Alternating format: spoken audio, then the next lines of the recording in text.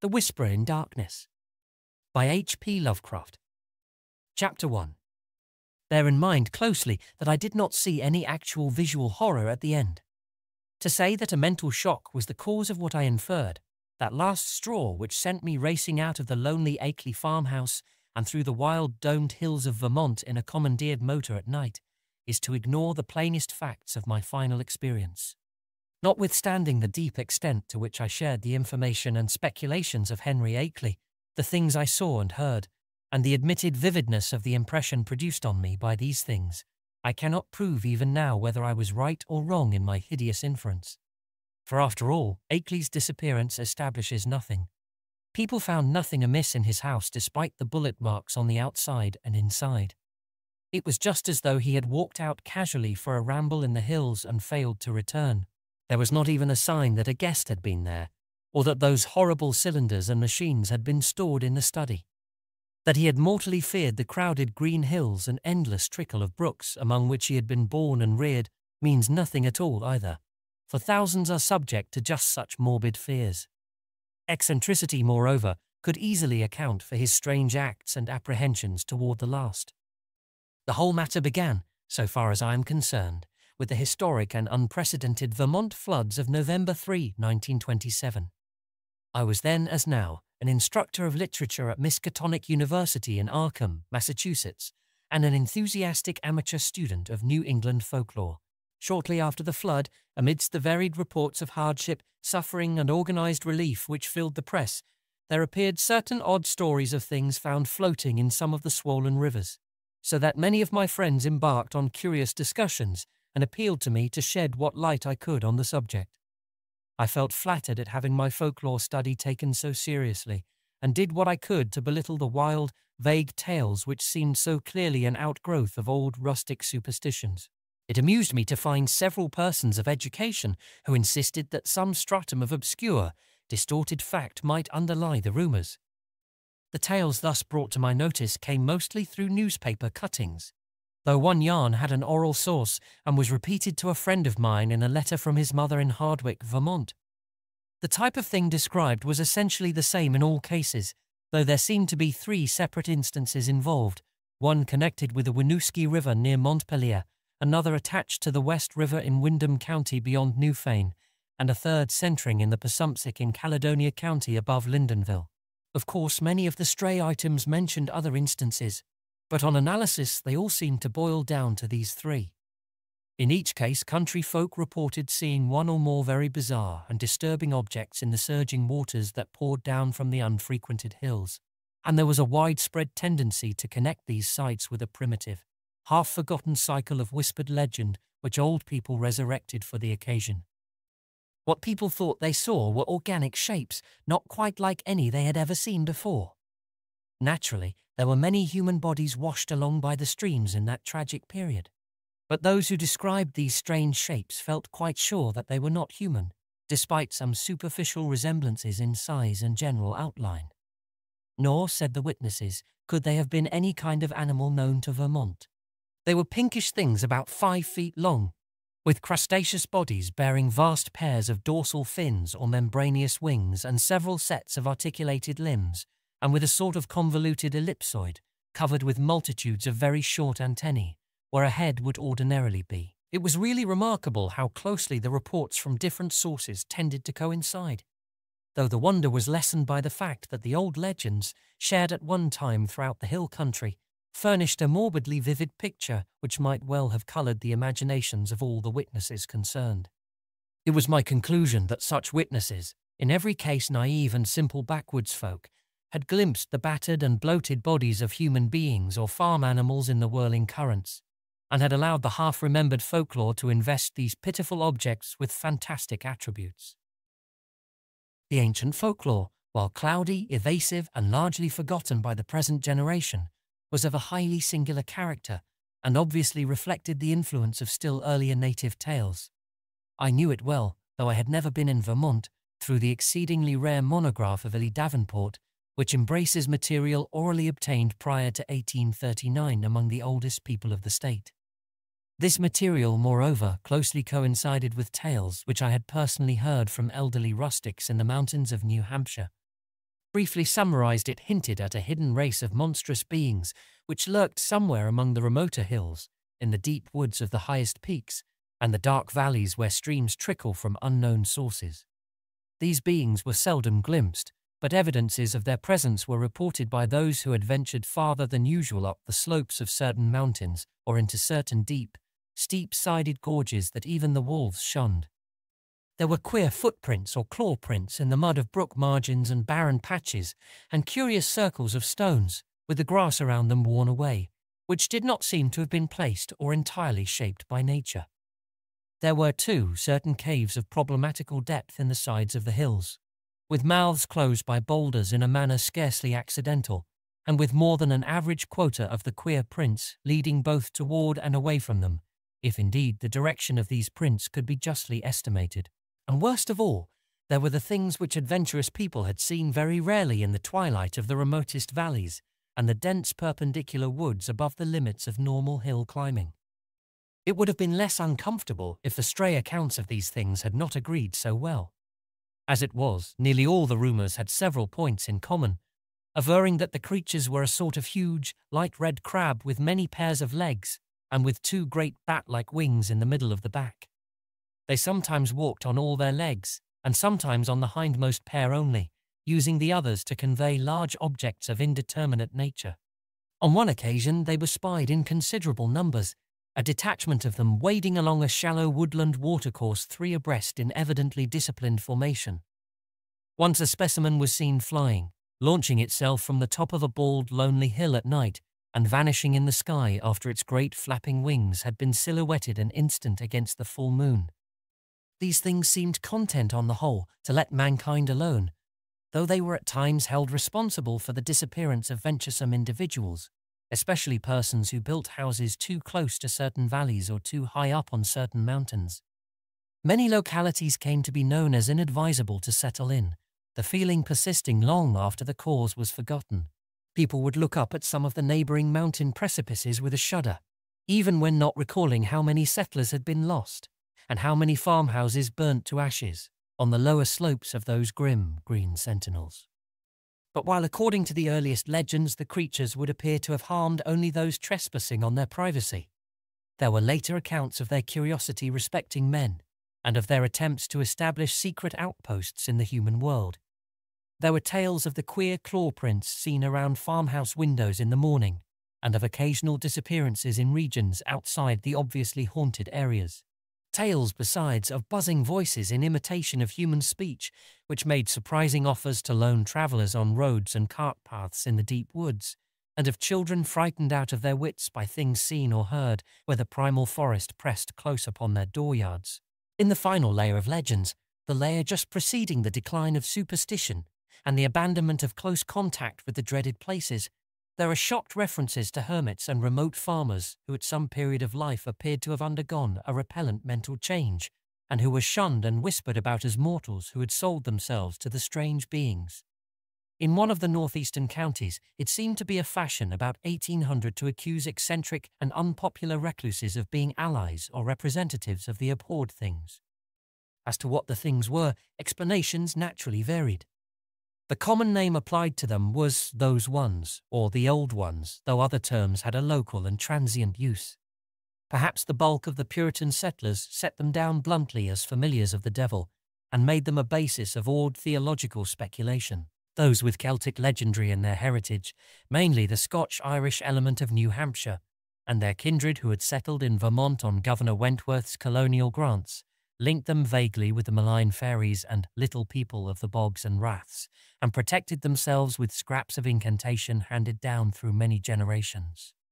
But the natives had the most fantastic theories of all. While different tribal legends differed, there was a marked consensus of belief in certain vital particulars, it being unanimously agreed that the creatures were not native to this earth. The Pennacook myths, which were the most consistent and picturesque, taught that the winged ones came from the Great Bear in the sky and had mines in our earthly hills whence they took a kind of stone they could not get on any other world.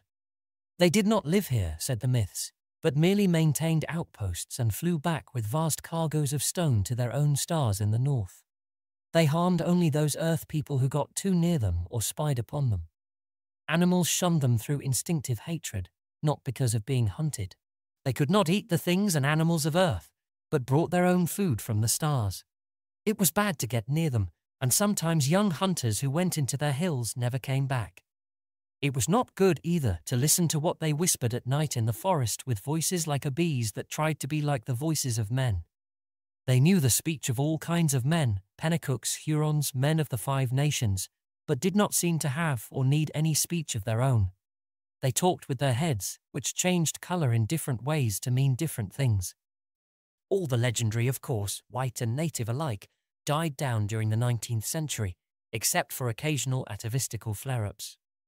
The ways of the Vermonters became settled, and once their habitual paths and dwellings were established according to a certain fixed plan, they remembered less and less what fears and avoidances had determined that plan, and even that there had been any fears or avoidances. Most people simply knew that certain hilly regions were considered as highly unhealthy, unprofitable, and generally unlucky to live in, and that the farther one kept from them, the better off one usually was. In time, the ruts of custom and economic interest became so deeply cut in approved places that there was no longer any reason for going outside them, and the haunted hills were left deserted by accident rather than by design. Save during infrequent local scares, only wonder-loving grandmothers and retrospective nonagenarians ever whispered of beings dwelling in those hills, and even such whispers admitted that there was not much to fear from those things now that they were used to the presence of houses and settlements, and now that human beings let their chosen territory severely alone. All this I had known from my reading and from certain folk tales picked up in New Hampshire. Hence, when the flood time rumours began to appear, I could easily guess what imaginative background had evolved them. I took great pains to explain this to my friends, and was correspondingly amused when several contentious souls continued to insist on a possible element of truth in the reports.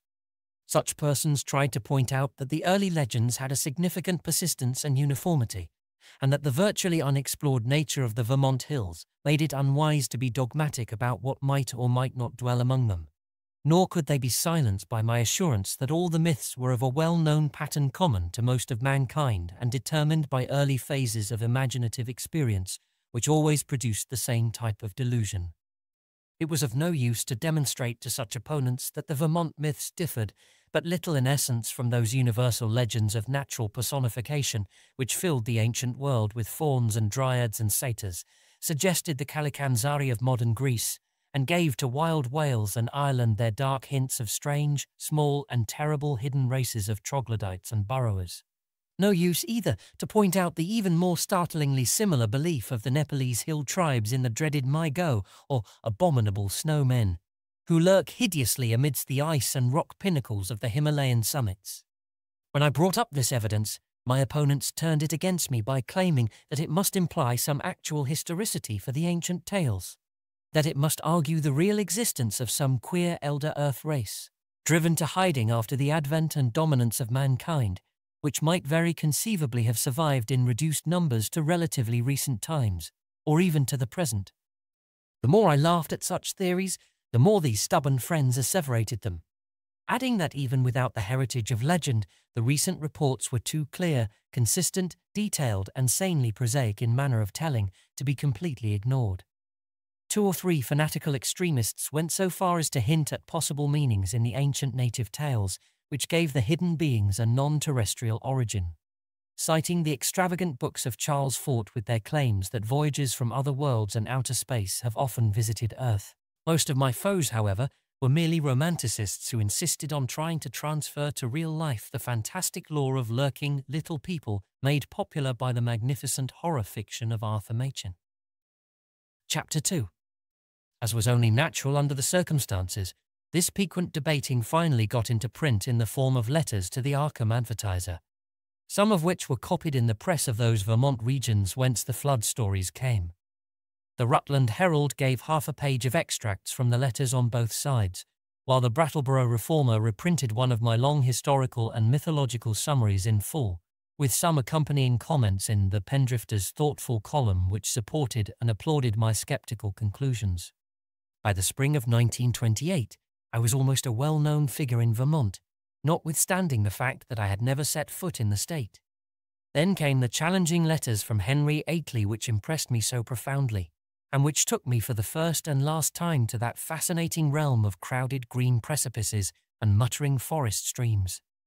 Most of what I now know of Henry Wentworth Akeley was gathered by correspondence with his neighbours and with his only son in California after my experience in his lonely farmhouse. He was, I discovered, the last representative on his home soil of a long, locally distinguished line of jurists, administrators, and gentlemen agriculturists.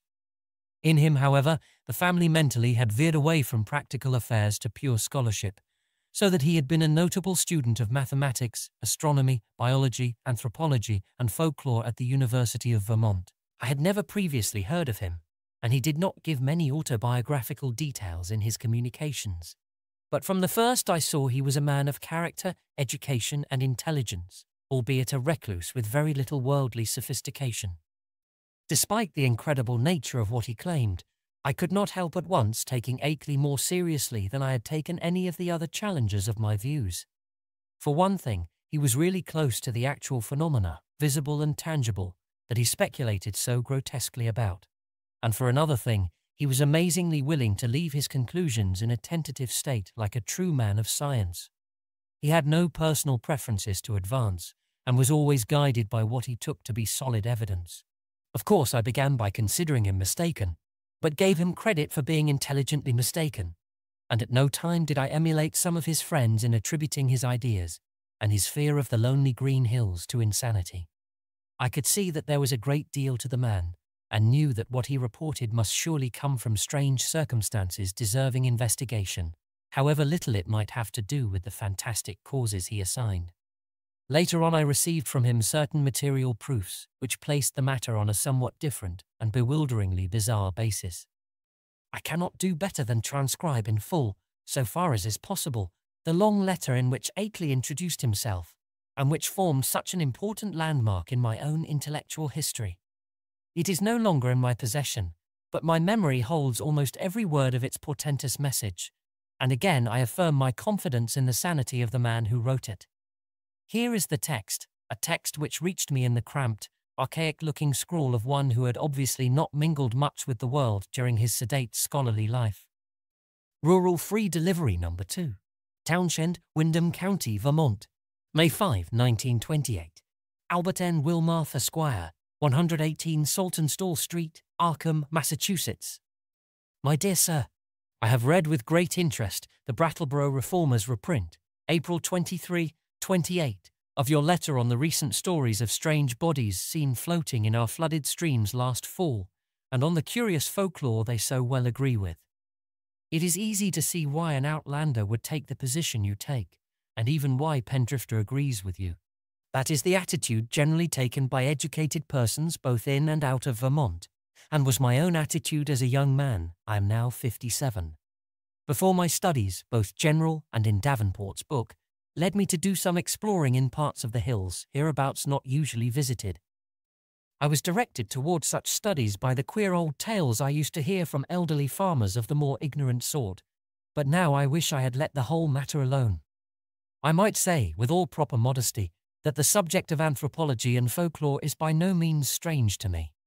I took a good deal of it at college, and am familiar with most of the standard authorities, such as Tyler, Lubbock, Fraser, Quatrefages, Murray, Osborne, Keith, Ball, G. Elliott Smith, and so on. It is no news to me that tales of hidden races are as old as all mankind. I have seen the reprints of letters from you, and those arguing with you in the Rutland Herald, and guess I know about where your controversy stands at the present time. What I desire to say now is that I am afraid your adversaries are nearer right than yourself, even though all reason seems to be on your side. They are nearer right than they realize themselves, for of course they go only by theory, and cannot know what I know. If I knew as little of the matter as they, I would not feel justified in believing as they do. I would be wholly on your side. You can see that I am having a hard time getting to the point, probably because I really dread getting to the point. But the upshot of the matter is that I have certain evidence that monstrous things do indeed live in the woods on the high hills which nobody visits. I have not seen any of the things floating in the rivers as reported, but I have seen things like them under circumstances I dread to repeat. I have seen footprints, and of late have seen them nearer my own home. I live in the old Akeley place south of Townshend village, on the side of Dark Mountain. Then I dare tell you now, and I have overheard voices in the woods at certain points that I will not even begin to describe on paper. At one place I heard them so much that I took a phonograph there, with a dictaphone attachment and wax blank, and I shall try to arrange to have you hear the record I got. I have run it on the machine for some of the old people up here, and one of the voices had nearly scared them paralyzed by reason of its likeness to a certain voice, that buzzing voice in the woods which Davenport mentions, that their grandmothers have told about and mimicked for them. I know what most people think of a man who tells about hearing voices, but before you draw conclusions, just listen to this record and ask some of the older backwoods people what they think of it. If you can account for it normally, very well, but there must be something behind it. Ex nihilo nihil fit, you know. Now, my object in writing you is not to start an argument, but to give you information which I think a man of your tastes will find deeply interesting. This is private. Publicly, I am on your side, for certain things show me that it does not do for people to know too much about these matters. My own studies are now wholly private, and I would not think of saying anything to attract people's attention and cause them to visit the places I have explored. It is true, terribly true, that there are non-human creatures watching us all the time, with spies among us gathering information. It is from a wretched man who, if he was sane as I think he was one of those spies that I got a large part of my clues to the matter. He later killed himself, but I have reason to think there are others now. The things come from another planet, being able to live in interstellar space and fly through it on clumsy, powerful wings which have a way of resisting the ether, but which are too poor at steering to be of much use in helping them about on Earth. I will tell you about this later if you do not dismiss me at once as a madman. They come here to get metals from mines that go deep under the hills, and I think I know where they come from. They will not hurt us if we let them alone, but no one can say what will happen if we get too curious about them. Of course, a good army of men could wipe out their mining colony. That is what they are afraid of. But if that happened, more would come from outside, any number of them. They could easily conquer the earth, but have not tried so far because they have not needed to. They would rather leave things as they are to save bother. I think they mean to get rid of me because of what I have discovered. There is a great black stone with unknown hieroglyphics half worn away which I found in the woods on Round Hill, east of here, and after I took it home everything became different. If they think I suspect too much, they will either kill me or take me off the earth to where they come from. They like to take away men of learning once in a while, to keep informed on the state of things in the human world. This leads me to my secondary purpose in addressing you, namely, to urge you to hush up the present debate, rather than give it more publicity. People must be kept away from these hills, and in order to effect this, their curiosity ought not to be aroused any further. Heaven knows there is peril enough anyway, with promoters and real estate men flooding Vermont with herds of summer people to overrun the wild places and cover the hills with cheap bungalows. I shall welcome further communication with you, and shall try to send you that phonograph record and black stone, which is so worn that photographs don't show much by express if you are willing. I say try, because I think those creatures have a way of tampering with things around here. There is a sullen, furtive fellow named Brown on a farm near the village who I think is their spy. Little by little they are trying to cut me off from our world because I know too much about their world. They have the most amazing way of finding out what I do. You may not even get this letter. I think I shall have to leave this part of the country and go to live with my son in San Diego, California, if things get any worse. But it is not easy to give up the place you were born in and where your family has lived for 6 generations. Also, I would hardly dare sell this house to anybody now that the creatures have taken notice of it. They seem to be trying to get the black stone back and destroy the phonograph record, but I shall not let them if I can help it. My great police dogs always hold them back, for there are very few here as yet, and they are clumsy in getting about. As I have said, their wings are not much use for short flights on Earth. I am on the very brink of deciphering that stone in a very terrible way, and with your knowledge of folklore you may be able to supply missing links enough to help me. I suppose you know all about the fearful myths antedating the coming of man to the Earth, the Yog-Sothoth and Cthulhu cycles, which are hinted at in the Necronomicon. I had access to a copy of that once, and hear that you have one in your college library under lock and key. To conclude, Mr. Wilmarth, I think that with our respective studies we can be very useful to each other. I don't wish to put you in any peril, and suppose I ought to warn you that possession of the stone and the record won't be very safe, but I think you will find any risks worth running for the sake of knowledge. I will drive down to Newfane or Brattleboro to send whatever you authorize me to send. For the express offices there are more to be trusted. I might say that I live quite alone now, since I can't keep hired help any more. They won't stay because of the things that try to get near the house at night, and that keep the dogs barking continually. I am glad I didn't get as deep as this into the business while my wife was alive, for it would have driven her mad. Hoping that I am not bothering you unduly, and that you will decide to get in touch with me, rather than throw this letter into the wastebasket as a madman's raving I am. Yours very truly, Henry W. Akeley. P.S. I am making some extra prints of certain photographs taken by me, which I think will help to prove a number of the points I have touched on. The old people think they are monstrously true. I shall send you these very soon if you are interested. H.W.A. It would be difficult to describe my sentiments upon reading this strange document for the first time. By all ordinary rules, I ought to have laughed more loudly at these extravagances than at the far milder theories which had previously moved me to mirth. Yet something in the tone of the letter made me take it with paradoxical seriousness. Not that I believed for a moment in the hidden race from the stars which my correspondent spoke of, but that, after some grave preliminary doubts, I grew to feel oddly sure of his sanity and sincerity, and of his confrontation by some genuine though singular and abnormal phenomenon which he could not explain except in this imaginative way. It could not be as he thought it, I reflected, yet on the other hand, it could not be otherwise than worthy of investigation. The man seemed unduly excited and alarmed about something, but it was hard to think that all cause was lacking. He was so specific and logical in certain ways, and after all, his yarn did fit in so perplexingly well with some of the old myths, even the wildest native legends. That he had really overheard disturbing voices in the hills, and had really found the black stone he spoke about, was wholly possible despite the crazy inferences he had made, inferences probably suggested by the man who had claimed to be a spy of the outer beings and had later killed himself. It was easy to deduce that this man must have been wholly insane, but that he probably had a streak of perverse outward logic which made the naive Akeley, already prepared for such things by his folklore studies, believe his tale.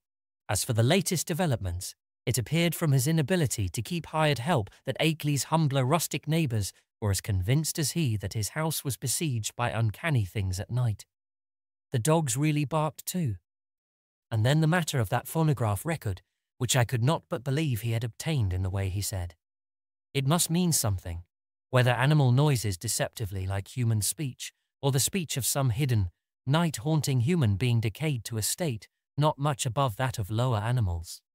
From this my thoughts went back to the black hieroglyphed stone and to speculations upon what it might mean. Then, too, what of the photographs which Akeley said he was about to send, and which the old people had found so convincingly terrible?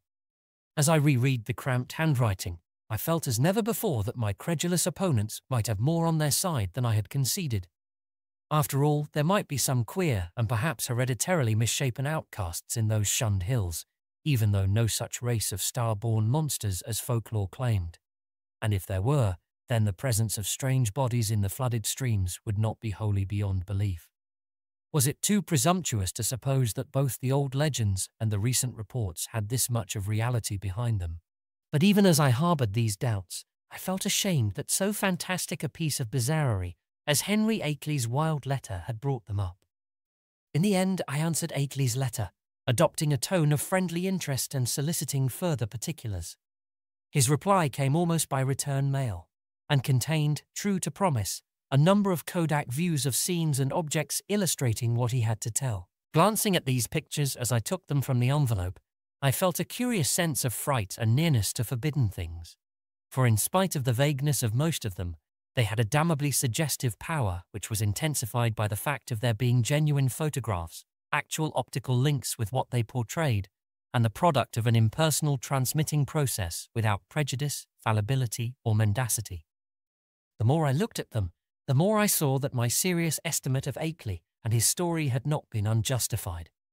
Certainly, these pictures carried conclusive evidence of something in the Vermont hills, which was at least vastly outside the radius of our common knowledge and belief. The worst thing of all was the footprint, a view taken where the sun shone on a mud patch somewhere in a deserted upland. This was no cheaply counterfeited thing, I could see at a glance, for the sharply defined pebbles and grass blades in the field of vision gave a clear index of scale and left no possibility of a tricky double exposure. I have called the thing a footprint, but claw print would be a better term. Even now I can scarcely describe it save to say that it was hideously crab-like, and that there seemed to be some ambiguity about its direction. It was not a very deep or fresh print, but seemed to be about the size of an average man's foot. From a central pad, pairs of saw-toothed nippers projected in opposite directions, quite baffling as to function, if indeed the whole object were exclusively an organ of locomotion. Another photograph, evidently a time exposure taken in deep shadow, was of the mouth of a woodland cave, with a boulder of rounded regularity choking the aperture. On the bare ground in front of it one could just discern a dense network of curious tracks, and when I studied the picture with a magnifier, I felt uneasily sure that the tracks were like the one in the other view. A third picture showed a druid-like circle of standing stones on the summit of a wild hill. Around the cryptic circle, the grass was very much beaten down and worn away, though I could not detect any footprints even with the glass. The extreme remoteness of the place was apparent from the veritable sea of tenantless mountains which formed the background and stretched away toward a misty horizon. But if the most disturbing of all the views was that of the footprint, the most curiously suggestive was that of the great black stone found in the Round Hill woods. Akeley had photographed it on what was evidently his study table, for I could see rows of books and a bust of Milton in the background. The thing, as nearly as one might guess, had faced the camera vertically with a somewhat irregularly curved surface of 1 by 2 feet. But to say anything definite about that surface, or about the general shape of the whole mass, almost defies the power of language.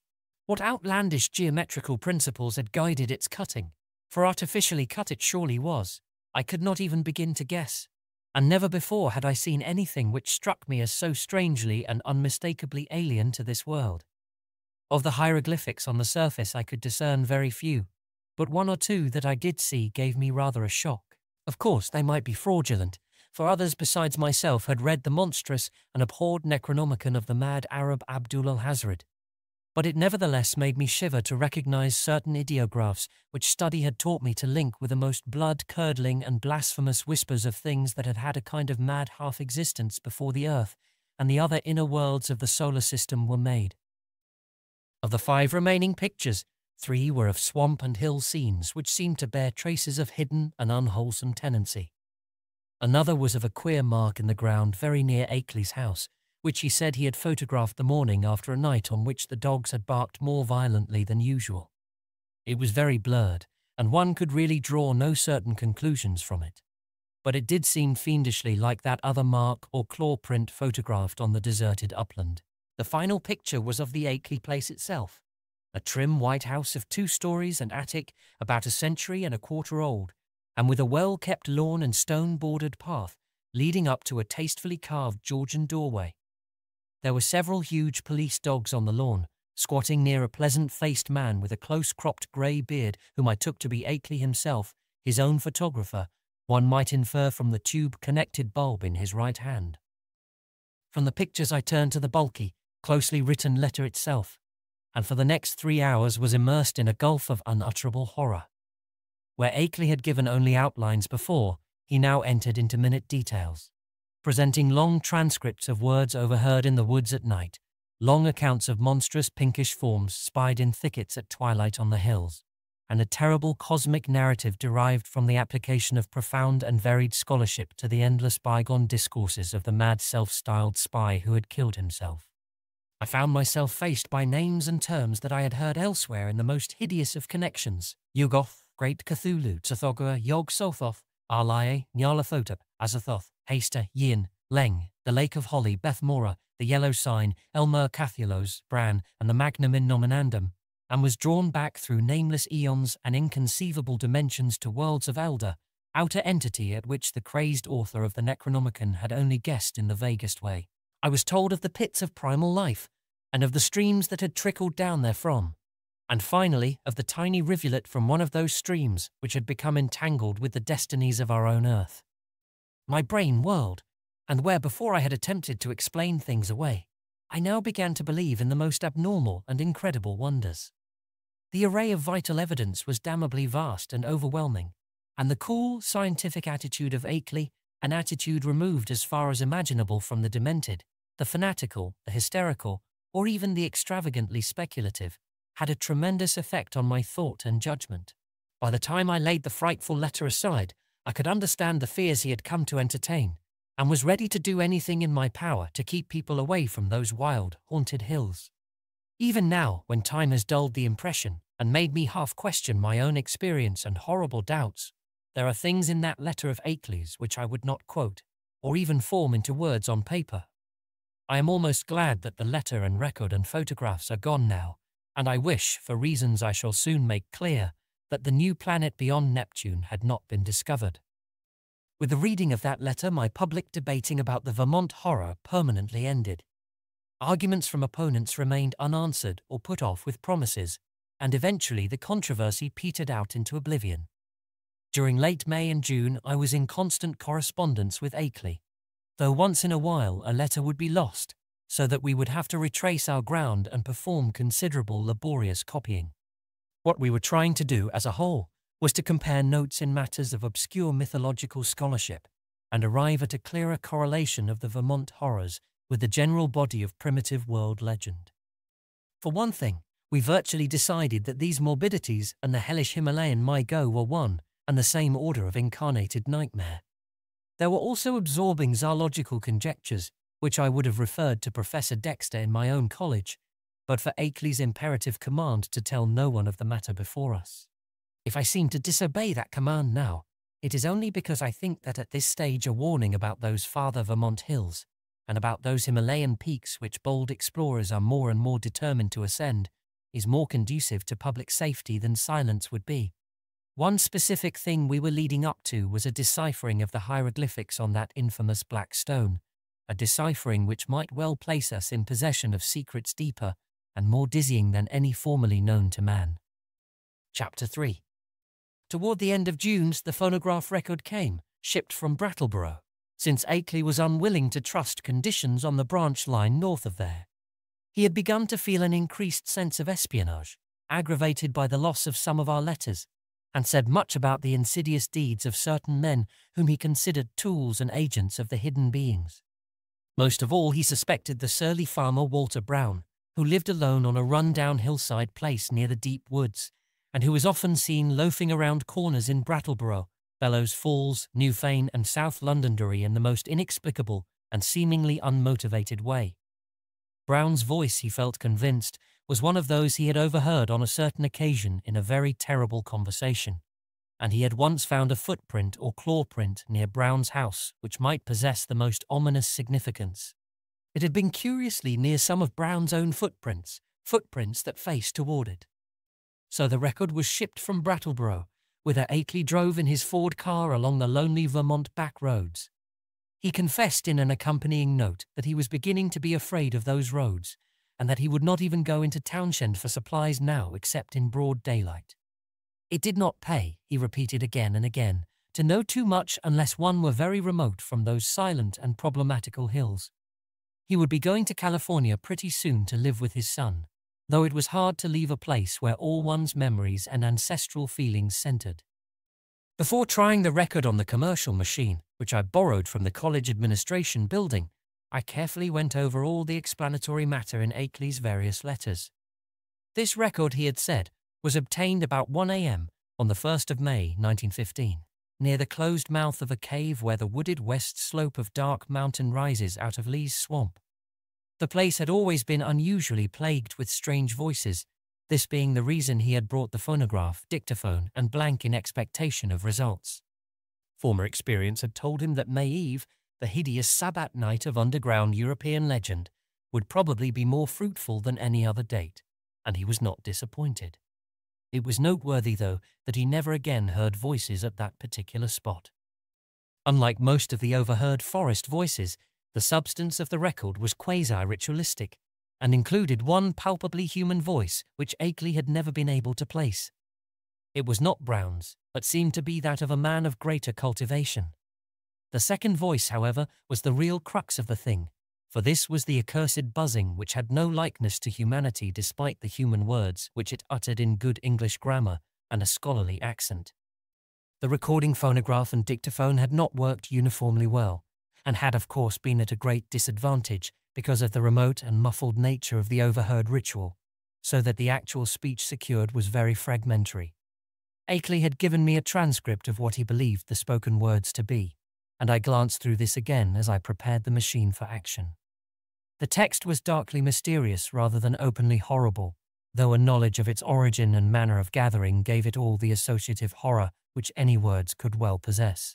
I will present it here in full as I remember it, and I am fairly confident that I know it correctly by heart, not only from reading the transcript, but from playing the record itself over and over again. It is not a thing which one might readily forget. Indistinguishable sounds. A cultivated male human voice. Is the Lord of the Woods even too, and the gifts of the men of Leng. So from the wells of night to the gulfs of space, and from the gulfs of space to the wells of night, ever the praises of great Cthulhu of Cthulhu, and of him who is not to be named. Ever their praises and abundance to the black goat of the woods, Shub-Niggurath, the goat with 1,000 young. A buzzing imitation of human speech. Shub-Niggurath, the black goat of the woods with 1,000 young. Human voice. And it has come to pass that the Lord of the Woods being 7 and 9 down the onyx steps, tributes to him in the gulf Azathoth, he of whom thou hast taught us marvels. On the wings of night out beyond space, out beyond th, to that whereof Yugoth is the youngest child, rolling alone in black ether at the rim. Buzzing voice. Go out among men and find the ways thereof, that he in the gulf may know.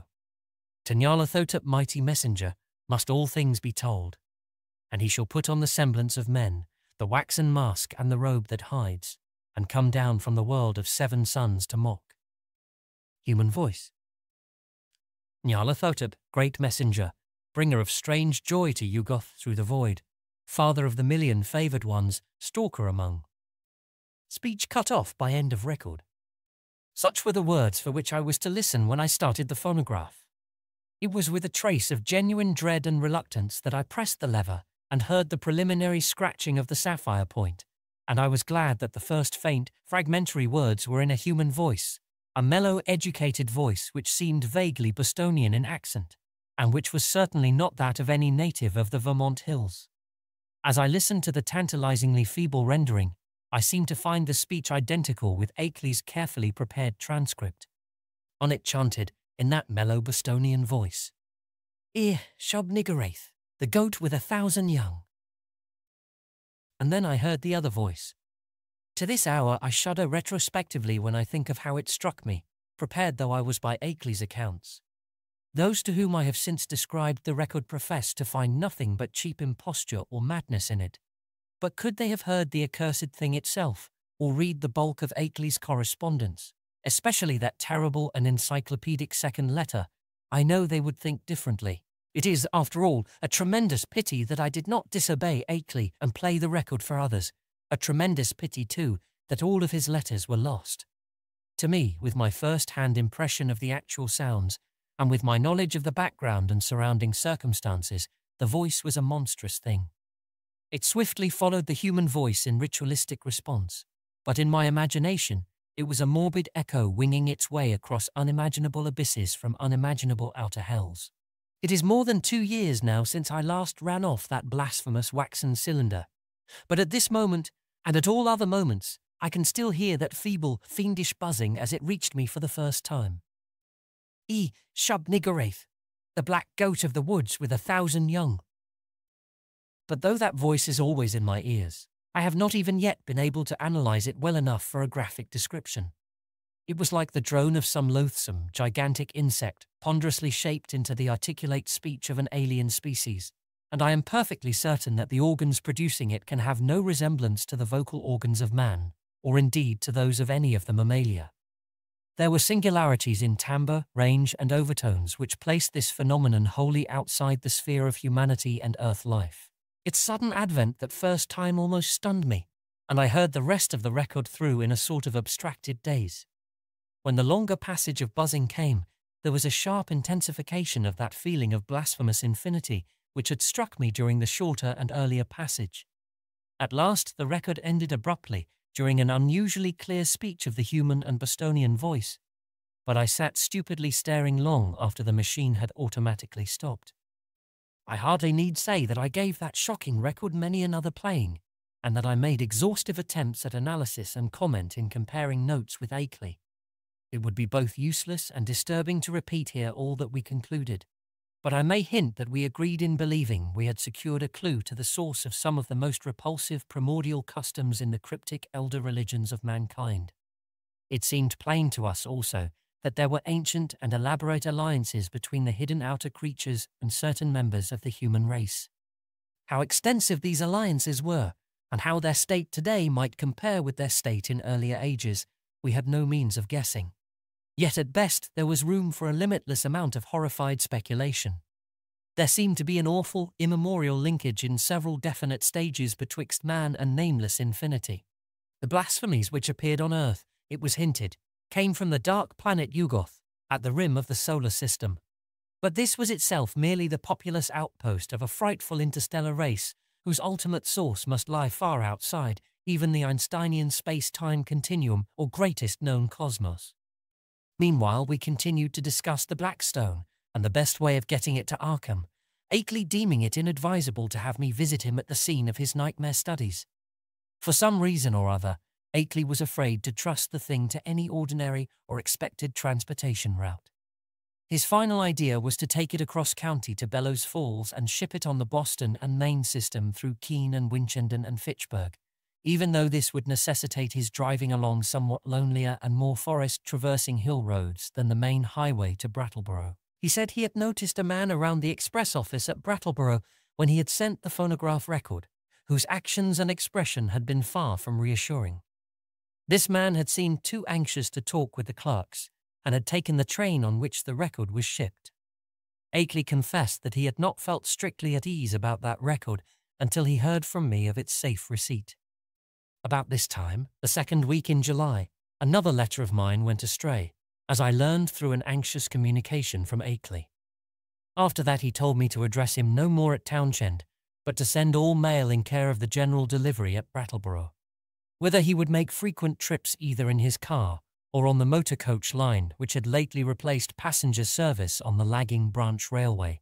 I could see that he was getting more and more anxious, for he went into much detail about the increased barking of the dogs on moonless nights, and about the fresh claw prints he sometimes found in the road and in the mud at the back of his farmyard when morning came. Once he told about a veritable army of prints drawn up in a line facing an equally thick and resolute line of dog tracks, and sent a loathsomely disturbing Kodak picture to prove it. That was after a night on which the dogs had outdone themselves in barking and howling. On the morning of Wednesday, July 18, I received a telegram from Bellows Falls, in which Akeley said he was expressing the Black Stone over the Boston and Maine, on train number 5508, leaving Bellows Falls at 12:15 p.m. Standard Time, and due at the North Station in Boston at 4:12 p.m. It ought, I calculated, to get up to Arkham at least by the next noon, and accordingly I stayed in all Thursday morning to receive it. But noon came and went without its advent, and when I telephoned down to the express office, I was informed that no shipment for me had arrived. My next act, performed amidst a growing alarm, was to give a long-distance call to the express agent at the Boston North Station, and I was scarcely surprised to learn that my consignment had not appeared. Train number 5508 had pulled in only 35 minutes late on the day before, but had contained no box addressed to me. The agent promised, however, to institute a searching inquiry, and I ended the day by sending Akeley a night letter outlining the situation. With commendable promptness, a report came from the Boston office on the following afternoon, the agent telephoning as soon as he learned the facts. It seemed that the Railway Express clerk on number 5508 had been able to recall an incident which might have much bearing on my loss. An argument with a very curious-voiced man, lean, sandy and rustic-looking, when the train was waiting at Keene, New Hampshire, shortly after 1 o'clock standard time. The man, he said, was greatly excited about a heavy box which he claimed to expect, but which was neither on the train nor entered on the company's books. He had given the name of Stanley Adams, and had had such a queerly thick droning voice that it made the clerk abnormally dizzy and sleepy to listen to him. The clerk could not remember quite how the conversation had ended, but recalled starting into a fuller awakeness when the train began to move. The Boston agent added that this clerk was a young man of wholly unquestioned veracity and reliability, of known antecedents and long with the company. That evening I went to Boston to interview the clerk in person, having obtained his name and address from the office.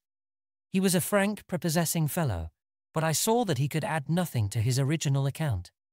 Oddly, he was scarcely sure that he could even recognize the strange inquirer again. Realizing that he had no more to tell, I returned to Arkham and sat up till morning writing letters to Akeley, to the express company, and to the police department and station agent in Keene. I felt that the strange-voiced man who had so queerly affected the clerk must have a pivotal place in the ominous business, and hoped that Keene station employees and telegraph office records might tell something about him, and about how he happened to make his inquiry when and where he did. I must admit, however, that all my investigations came to nothing. The queer-voiced man had indeed been noticed around the Keene station in the early afternoon of July 18, and one lounger seemed to couple him vaguely with a heavy box. But he was altogether unknown, and had not been seen before or since.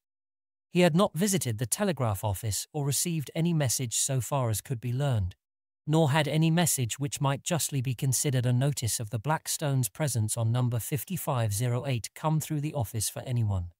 Naturally, Akeley joined with me in conducting these inquiries, and even made a personal trip to Keene to question the people around the station. But his attitude toward the matter was more fatalistic than mine. He seemed to find the loss of the box a portentous and menacing fulfillment of inevitable tendencies, and had no real hope at all of its recovery. He spoke of the undoubted telepathic and hypnotic powers of the hill creatures and their agents, and in one letter hinted that he did not believe the stone was on this earth any longer. For my part, I was duly enraged, for I had felt there was at least a chance of learning profound and astonishing things from the old, blurred hieroglyphs. The matter would have rankled bitterly in my mind had not Akeley's immediate subsequent letters brought up a new phase of the whole horrible hill problem, which at once seized all my attention. Chapter 4. The unknown things, Akeley wrote in a script grown pitifully tremulous, had begun to close in on him with a wholly new degree of determination.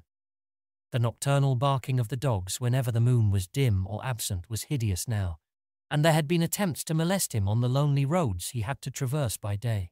On the 2nd of August, while bound for the village in his car, he had found a tree trunk laid in his path at a point where the highway ran through a deep patch of woods, while the savage barking of the two great dogs he had with him told all too well of the things which must have been lurking near.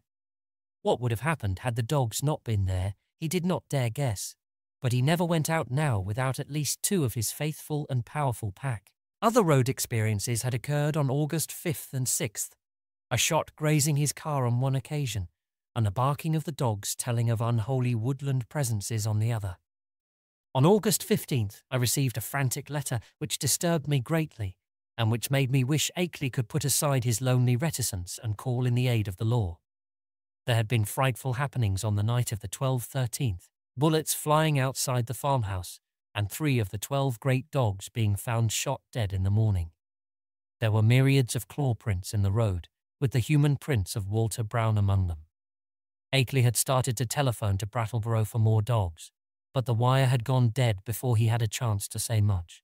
Later, he went to Brattleboro in his car and learned there that linemen had found the main telephone cable neatly cut at a point where it ran through the deserted hills north of Newfane. But he was about to start home with 4 fine new dogs and several cases of ammunition for his big game repeating rifle. The letter was written at the post office in Brattleboro and came through to me without delay. My attitude toward the matter was by this time quickly slipping from a scientific to an alarmedly personal one. I was afraid for Akeley in his remote, lonely farmhouse, and half afraid for myself because of my now definite connection with the strange hill problem. The thing was reaching out so. Would it suck me in and engulf me? In replying to his letter, I urged him to seek help and hinted that I might take action myself if he did not. I spoke of visiting Vermont in person in spite of his wishes and of helping him explain the situation to the proper authorities. In return, however, I received only a telegram from Bellows Falls which read thus: "Appreciate your position, but can do nothing. Take no action yourself, for it could only harm both. Wait for explanation. Henry Akeley." But the affair was steadily deepening. Upon my replying to the telegram, I received a shaky note from Akeley with the astonishing news that he had not only never sent the wire, but had not received the letter from me to which it was an obvious reply. Hasty inquiries by him at Bellows Falls had brought out that the message was deposited by a strange sandy-haired man with a curiously thick, droning voice, though more than this he could not learn. The clerk showed him the original text as scrawled in pencil by the sender, but the handwriting was wholly unfamiliar. It was noticeable that the signature was misspelled, a K-E-L-Y, without the second E. Certain conjectures were inevitable, but amidst the obvious crisis he did not stop to elaborate upon them. He spoke of the death of more dogs and the purchase of still others, and of the exchange of gunfire which had become a settled feature each moonless night. Brown's prints, and the prints of at least one or two more shod human figures, were now found regularly among the claw prints in the road and at the back of the farmyard. It was, Akeley admitted, a pretty bad business, and before long he would probably have to go to live with his California son whether or not he could sell the old place. But it was not easy to leave the only spot one could really think of as home. He must try to hang on a little longer. Perhaps he could scare off the intruders, especially if he openly gave up all further attempts to penetrate their secrets. Writing Akeley at once, I renewed my offers of aid, and spoke again of visiting him and helping him convince the authorities of his dire peril. In his reply, he seemed less set against that plan than his past attitude would have led one to predict, but said he would like to hold off a little while longer, long enough to get his things in order and reconcile himself to the idea of leaving an almost morbidly cherished birthplace. People looked askance at his studies and speculations, and it would be better to get quietly off without setting the countryside in a turmoil and creating widespread doubts of his own sanity. He had had enough, he admitted, but he wanted to make a dignified exit if he could. This letter reached me on the 28th of August, and I prepared and mailed as encouraging a reply as I could. Apparently, the encouragement had effect, for Akeley had fewer terrors to report when he acknowledged my note. He was not very optimistic, though, and expressed the belief that it was only the full moon season which was holding the creatures off. He hoped there would not be many densely cloudy nights, and talked vaguely of boarding in Brattleboro when the moon waned. Again, I wrote him encouragingly, but on September 5th there came a fresh communication which had obviously crossed my letter in the mails, and to this I could not give any such hopeful response. In view of its importance, I believe I had better give it in full, as best I can do from memory of the shaky script. It ran substantially as follows. Monday, dear Wilmarth. A rather discouraging postscriptum to my last. Last night was thickly cloudy, though no rain, and not a bit of moonlight got through. Things were pretty bad, and I think the end is getting near, in spite of all we have hoped. After midnight, something landed on the roof of the house, and the dogs all rushed up to see what it was. I could hear them snapping and tearing around, and then one managed to get on the roof by jumping from the low L. There was a terrible fight up there, and I heard a frightful buzzing which I'll never forget. And then there was a shocking smell. About the same time, bullets came through the window and nearly grazed me. I think the main line of the hill creatures had got close to the house when the dogs divided because of the roof business. What was up there I don't know yet, but I'm afraid the creatures are learning to steer better with their space wings. I put out the light and used the windows for loopholes, and raked all around the house with rifle fire aimed just high enough not to hit the dogs. That seemed to end the business. But in the morning I found great pools of blood in the yard, beside pools of a green sticky stuff that had the worst odour I have ever smelled. I climbed up on the roof and found more of the sticky stuff there. 5 of the dogs were killed. I'm afraid I hit one by aiming too low, for he was shot in the back. Now I am setting the panes the shots broke, and I'm going to Brattleboro for more dogs. I guess the men at the kennels think I am crazy. We'll drop another note later. Suppose I'll be ready for moving in a week or two, though it nearly kills me to think of it. Hastily. Akeley. But this was not the only letter from Akeley to cross mine. On the next morning, September 6th, still another came. This time a frantic scrawl which utterly unnerved me and put me at a loss what to say or do next.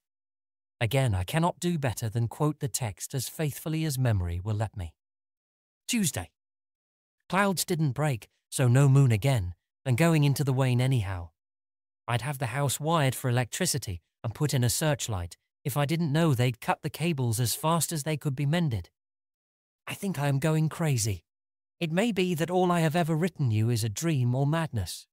It was bad enough before, but this time it is too much.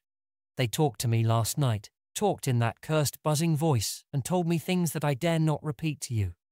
I heard them plainly over the barking of the dogs, and once when they were drowned out a human voice helped them. Keep out of this, Wilmarth. It is worse than either you or I ever suspected. They don't mean to let me get to California now. They want to take me off alive, or what theoretically and mentally amounts to alive, not only to Yoggoth, but beyond that, away outside the galaxy and possibly beyond the last curved rim of space. I told them I wouldn't go where they wish, or in the terrible way they propose to take me, but I'm afraid it will be no use. My place is so far out that they may come by day as well as by night before long. 6 more dogs killed, and I felt presences all along the wooded parts of the road when I drove to Brattleboro today. It was a mistake for me to try to send you that phonograph record and Blackstone. Better smash the record before it's too late. We'll drop you another line tomorrow if I'm still here. Wish I could arrange to get my books and things to Brattleboro and board there. I would run off without anything if I could, but something inside my mind holds me back. I can slip out to Brattleboro, where I ought to be safe, but I feel just as much a prisoner there as at the house, and I seem to know that I couldn't get much farther even if I dropped everything and tried. It is horrible. Don't get mixed up in this. Yours, Akeley. I did not sleep at all the night after receiving this terrible thing, and was utterly baffled as to Akeley's remaining degree of sanity. The substance of the note was wholly insane, yet the manner of expression, in view of all that had gone before, had a grimly potent quality of convincingness. I made no attempt to answer it, thinking it better to wait until Akeley might have time to reply to my latest communication. Such a reply indeed came on the following day, though the fresh material in it quite overshadowed any of the points brought up by the letter it nominally answered. Here is what I recall of the text, scrawled and blotted as it was in the course of a plainly frantic and hurried composition. Wednesday. W. A letter came, but it's no use to discuss anything any more. I am fully resigned. Wonder that I have even enough willpower left to fight them off. Can't escape even if I were willing to give up everything and run. They'll get me.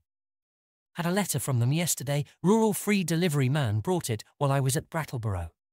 Typed and postmarked Bellows Falls. Tells what they want to do with me. I can't repeat it. Look out for yourself too. Smash that record. Cloudy nights keep up and moon waning all the time. Wish I dared to get help. It might brace up my willpower. But everyone who would dare to come at all would call me crazy unless there happened to be some proof. Couldn't ask people to come for no reason at all. I'm all out of touch with everybody and have been for years.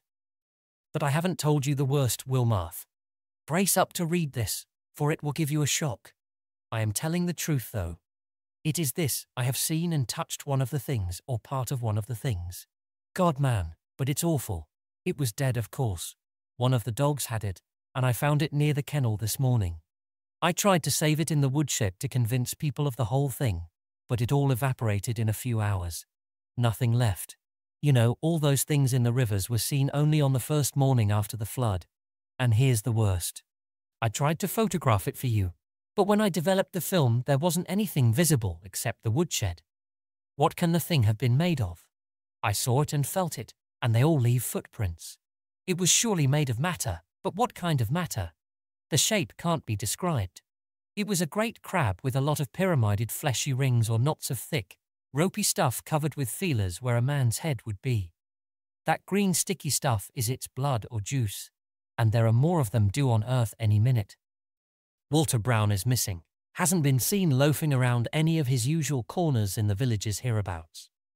I must have got him with one of my shots, though the creatures always seem to try to take their dead and wounded away. Got into town this afternoon without any trouble, but I'm afraid they're beginning to hold off because they're sure of me. I'm writing this in Brattleboro Post Office. This may be goodbye. If it is, write my son George Goodenough Akeley, 176 Pleasant Street, San Diego, California, but don't come up here. Write the boy if you don't hear from me in a week, and watch the papers for news. I'm going to play my last 2 cards now, if I have the willpower left.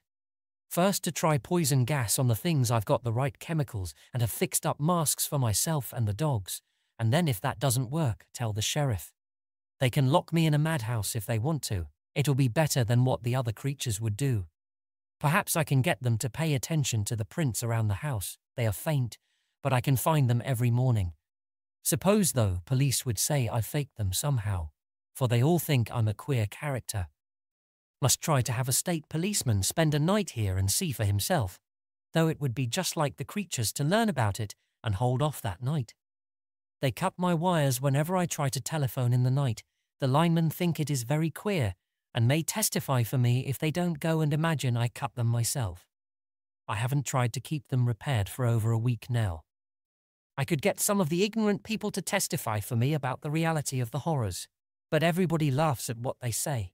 And anyway, they have shunned my place for so long that they don't know any of the new events.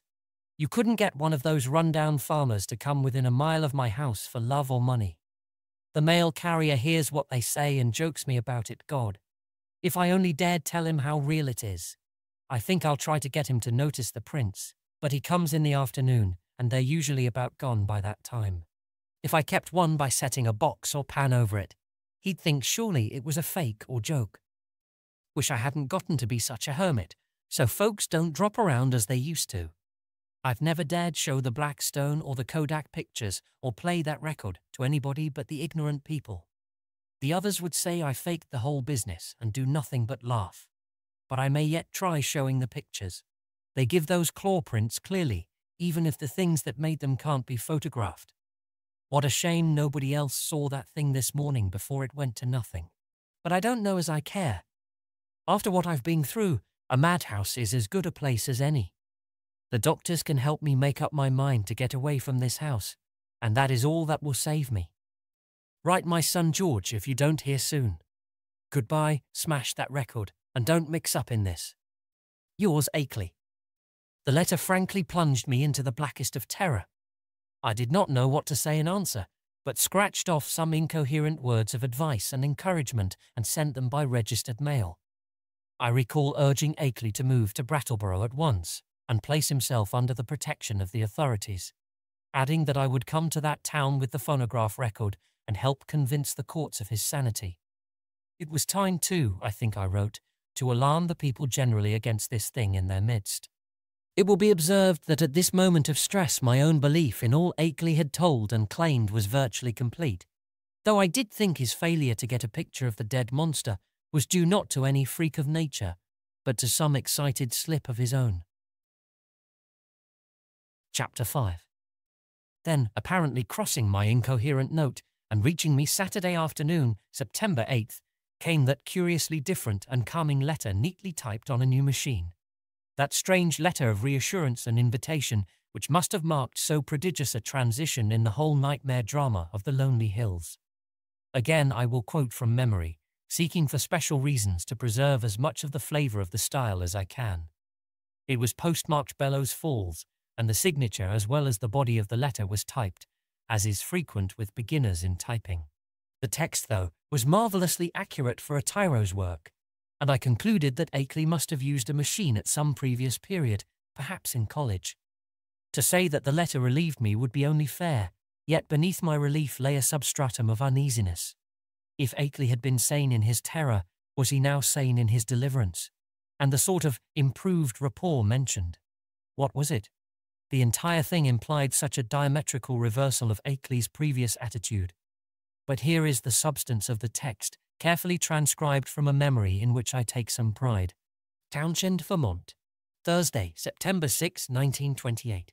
My dear Wilmarth, it gives me great pleasure to be able to set you at rest regarding all the silly things I've been writing you. I say silly, although by that I mean my frightened attitude rather than my descriptions of certain phenomena.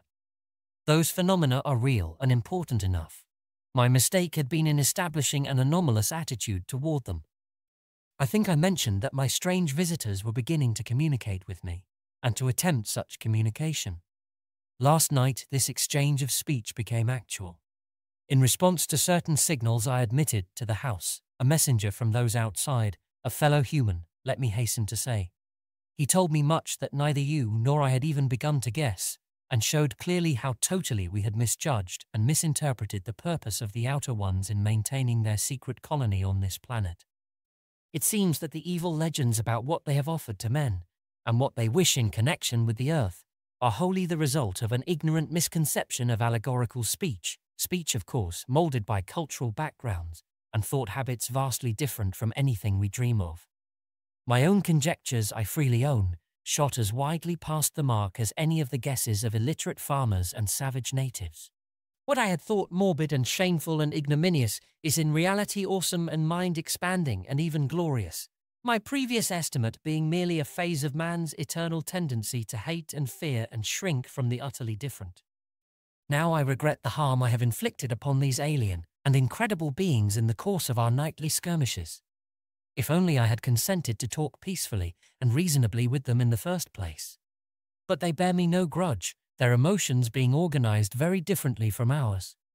It is their misfortune to have had as their human agents in Vermont some very inferior specimens, the late Walter Brown, for example. He prejudiced me vastly against them. Actually, they have never knowingly harmed men, but have often been cruelly wronged and spied upon by our species. There is a whole secret cult of evil men. A man of your mystical erudition will understand me when I link them with Hayster and the Yellow Sign, devoted to the purpose of tracking them down and injuring them on behalf of monstrous powers from other dimensions.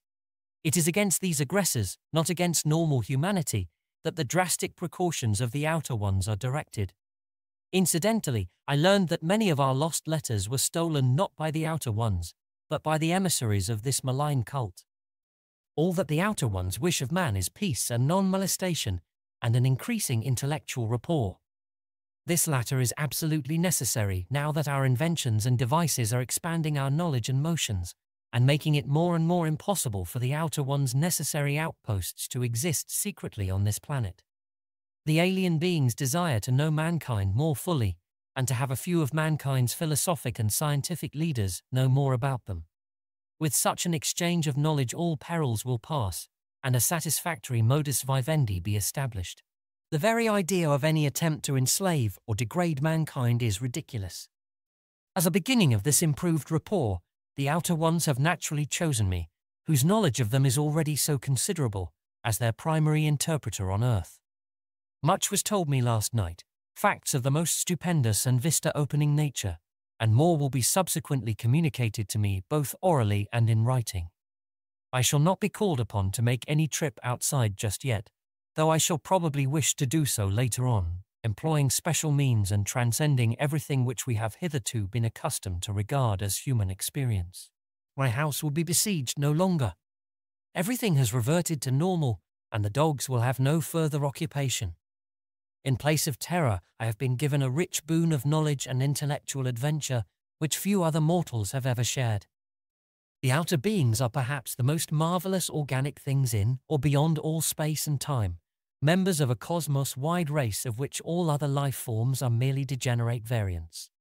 They are more vegetable than animal, if these terms can be applied to the sort of matter composing them, and have a somewhat fungoid structure, though the presence of a chlorophyll-like substance and a very singular nutritive system differentiate them altogether from true cormophytic fungi.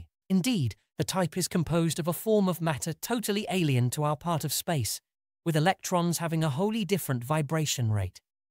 That is why the beings cannot be photographed on the ordinary camera films and plates of our known universe, even though our eyes can see them. With proper knowledge, however, any good chemist could make a photographic emulsion which would record their images. The genus is unique in its ability to traverse the heatless and airless interstellar void in full corporeal form, and some of its variants cannot do this without mechanical aid or curious surgical transpositions. Only a few species have the ether-resisting wings characteristic of the Vermont variety. Those inhabiting certain remote peaks in the Old World were brought in other ways.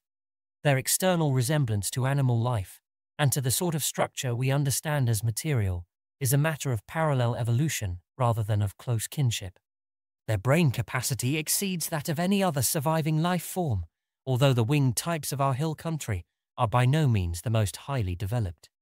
Telepathy is their usual means of discourse, though they have rudimentary vocal organs which, after a slight operation for surgery, is an incredibly expert and everyday thing among them, can roughly duplicate the speech of such types of organism as still use speech. Their main immediate abode is a still undiscovered and almost lightless planet at the very edge of our solar system, beyond Neptune, and the 9th in distance from the Sun. It is, as we have inferred, the object mystically hinted at as Yugoth in certain ancient and forbidden writings, and it will soon be the scene of a strange focusing of thought upon our world in an effort to facilitate mental rapport. I would not be surprised if astronomers became sufficiently sensitive to these thought currents to discover Yugoth when the outer ones wish them to do so. But Yugoth, of course, is only the stepping stone.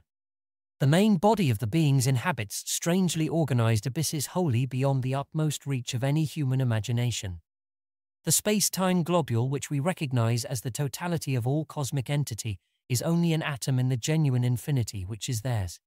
And as much of this infinity as any human brain can hold is eventually to be opened up to me, as it has been to not more than 50 other men since the human race has existed.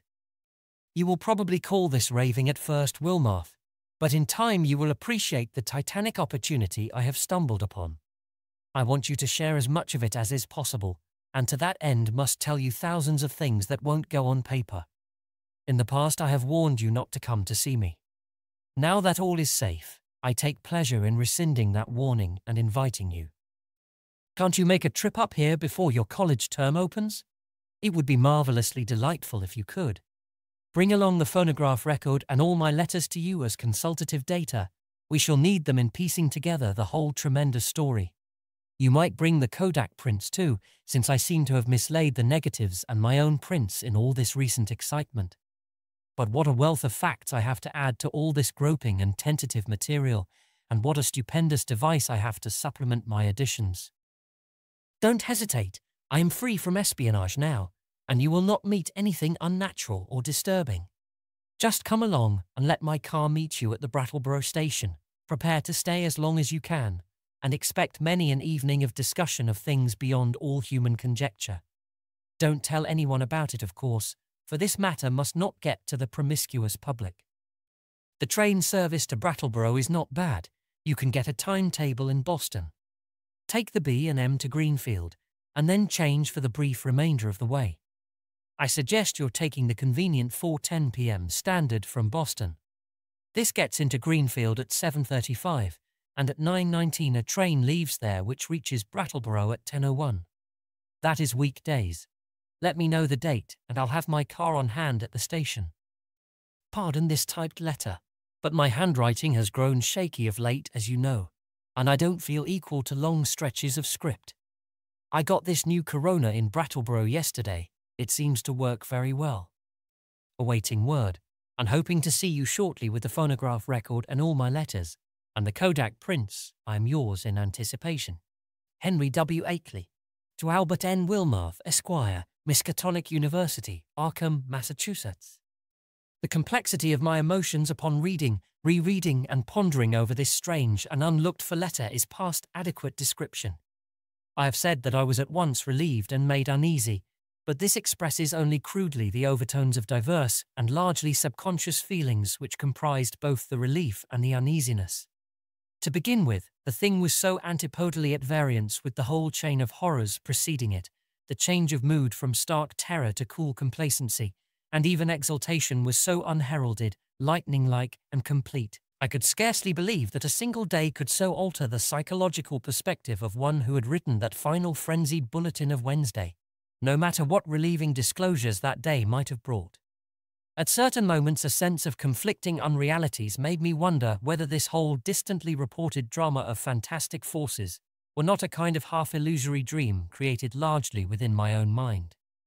Then I thought of the phonograph record and gave way to still greater bewilderment. The letter seemed so unlike anything which could have been expected. As I analysed my impression, I saw that it consisted of two distinct phases. First, granting that Akeley had been sane before and was still sane, the indicated change in the situation itself was so swift and unthinkable. And secondly, the change in Akeley's own manner, attitude and language was so vastly beyond the normal or the predictable.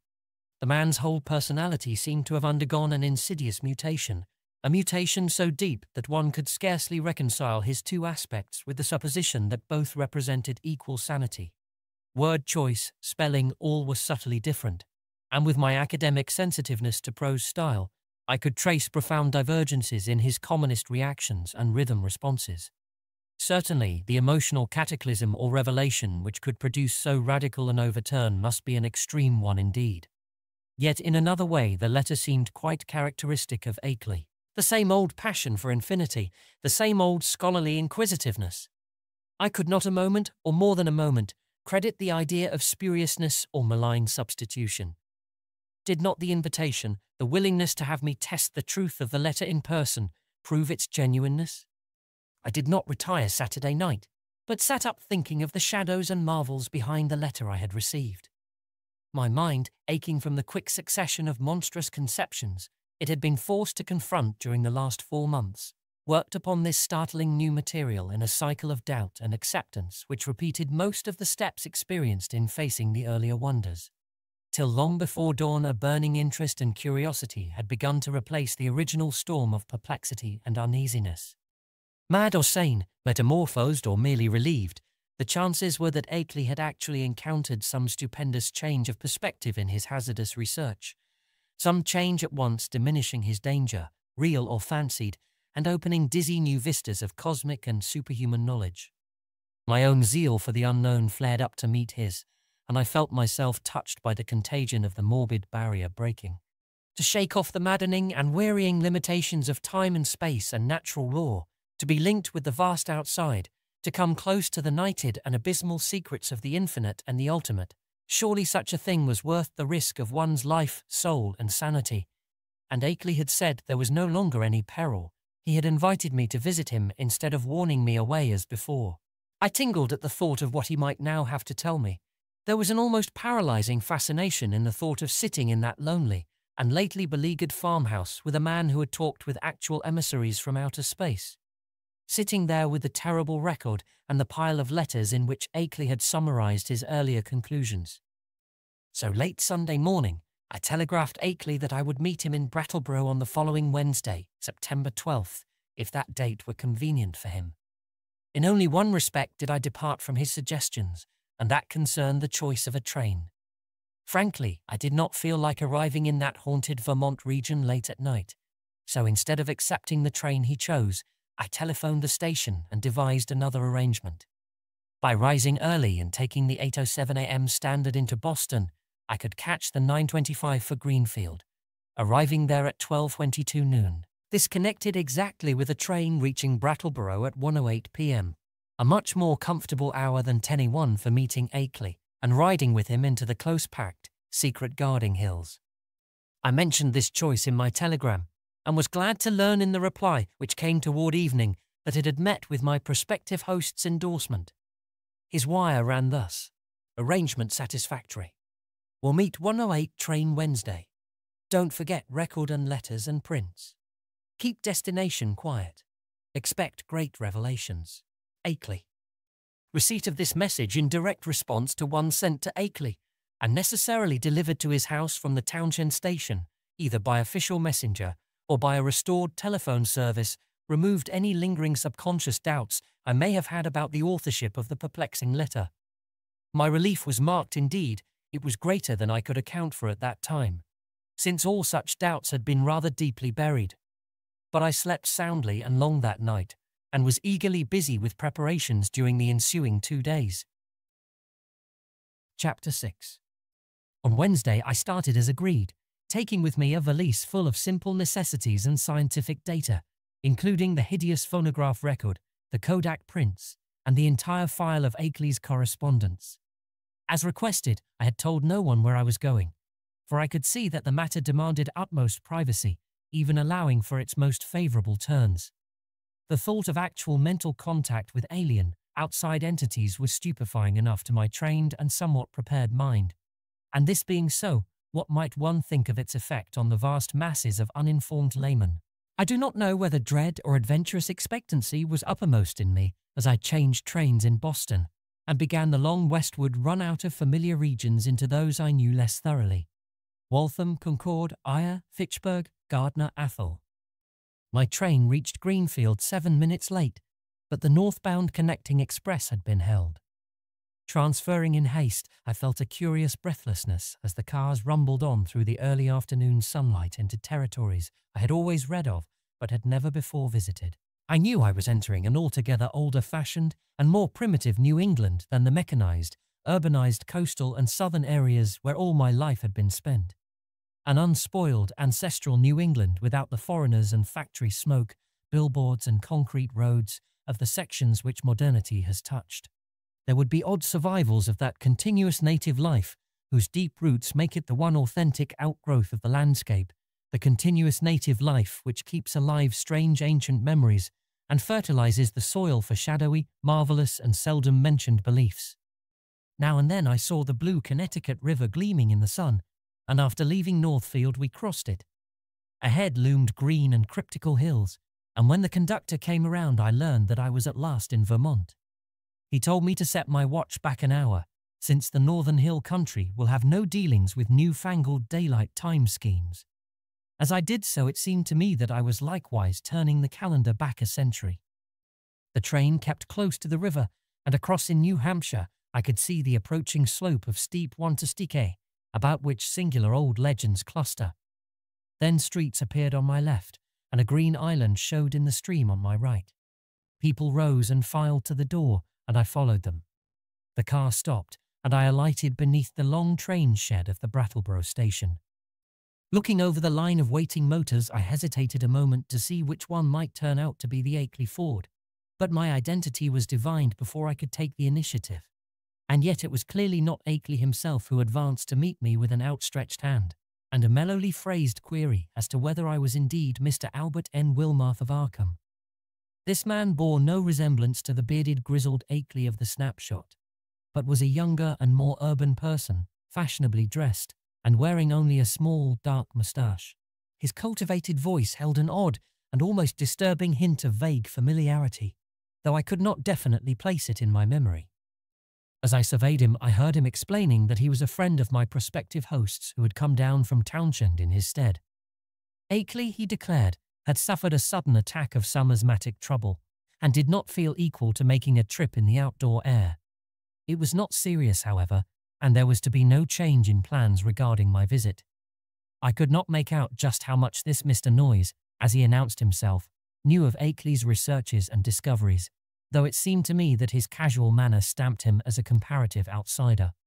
Remembering what a hermit Akeley had been, I was a trifle surprised at the ready availability of such a friend, but did not let my puzzlement deter me from entering the motor to which he gestured me.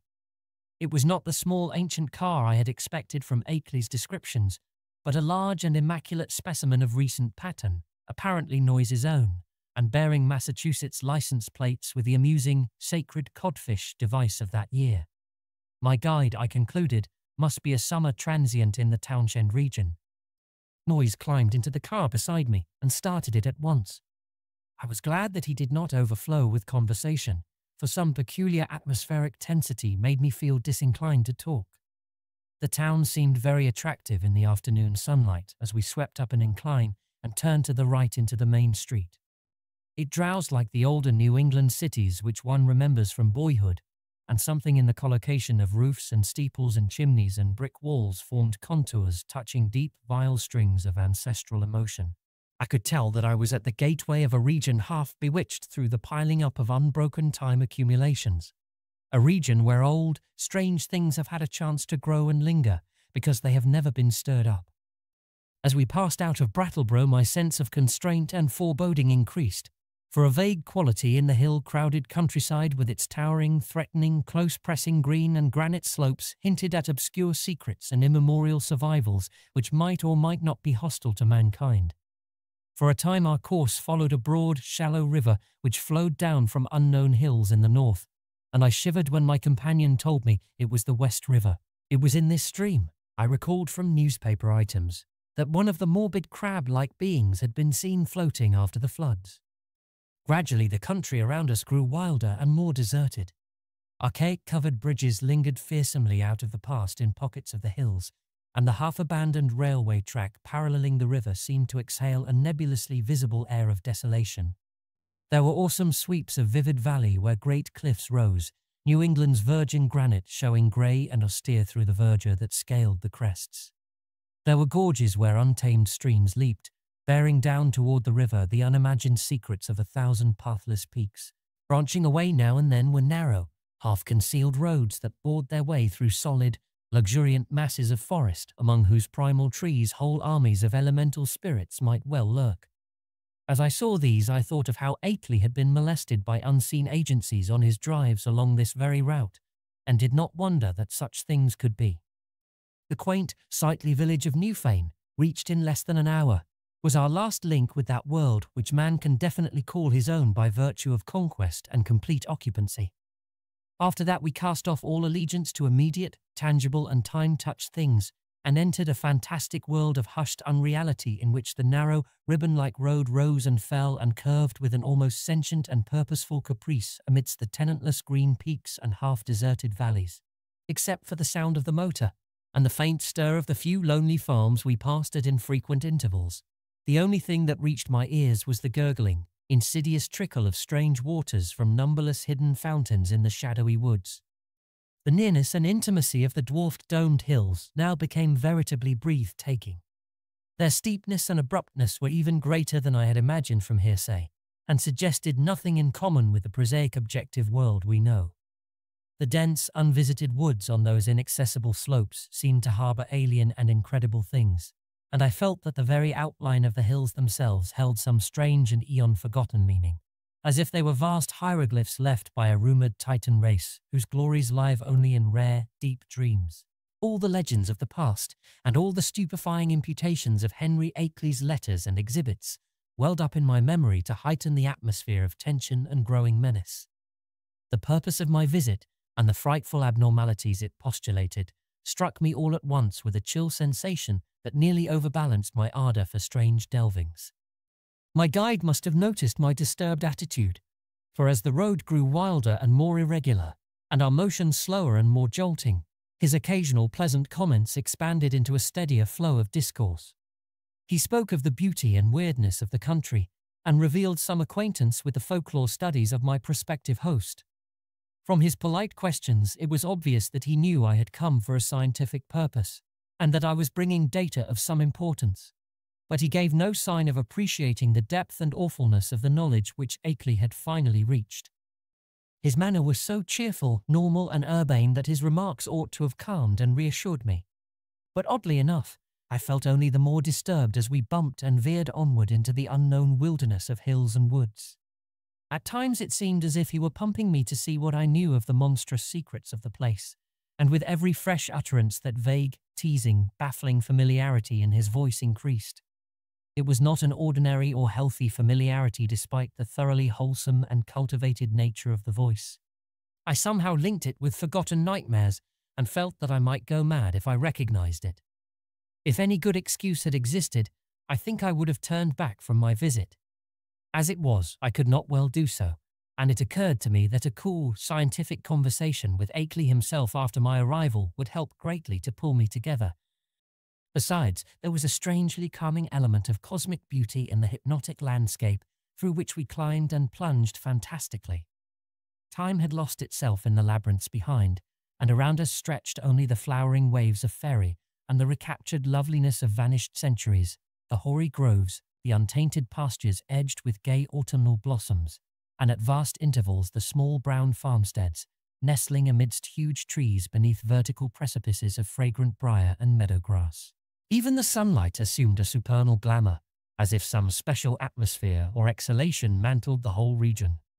I had seen nothing like it before save in the magic vistas that sometimes form the backgrounds of Italian primitives.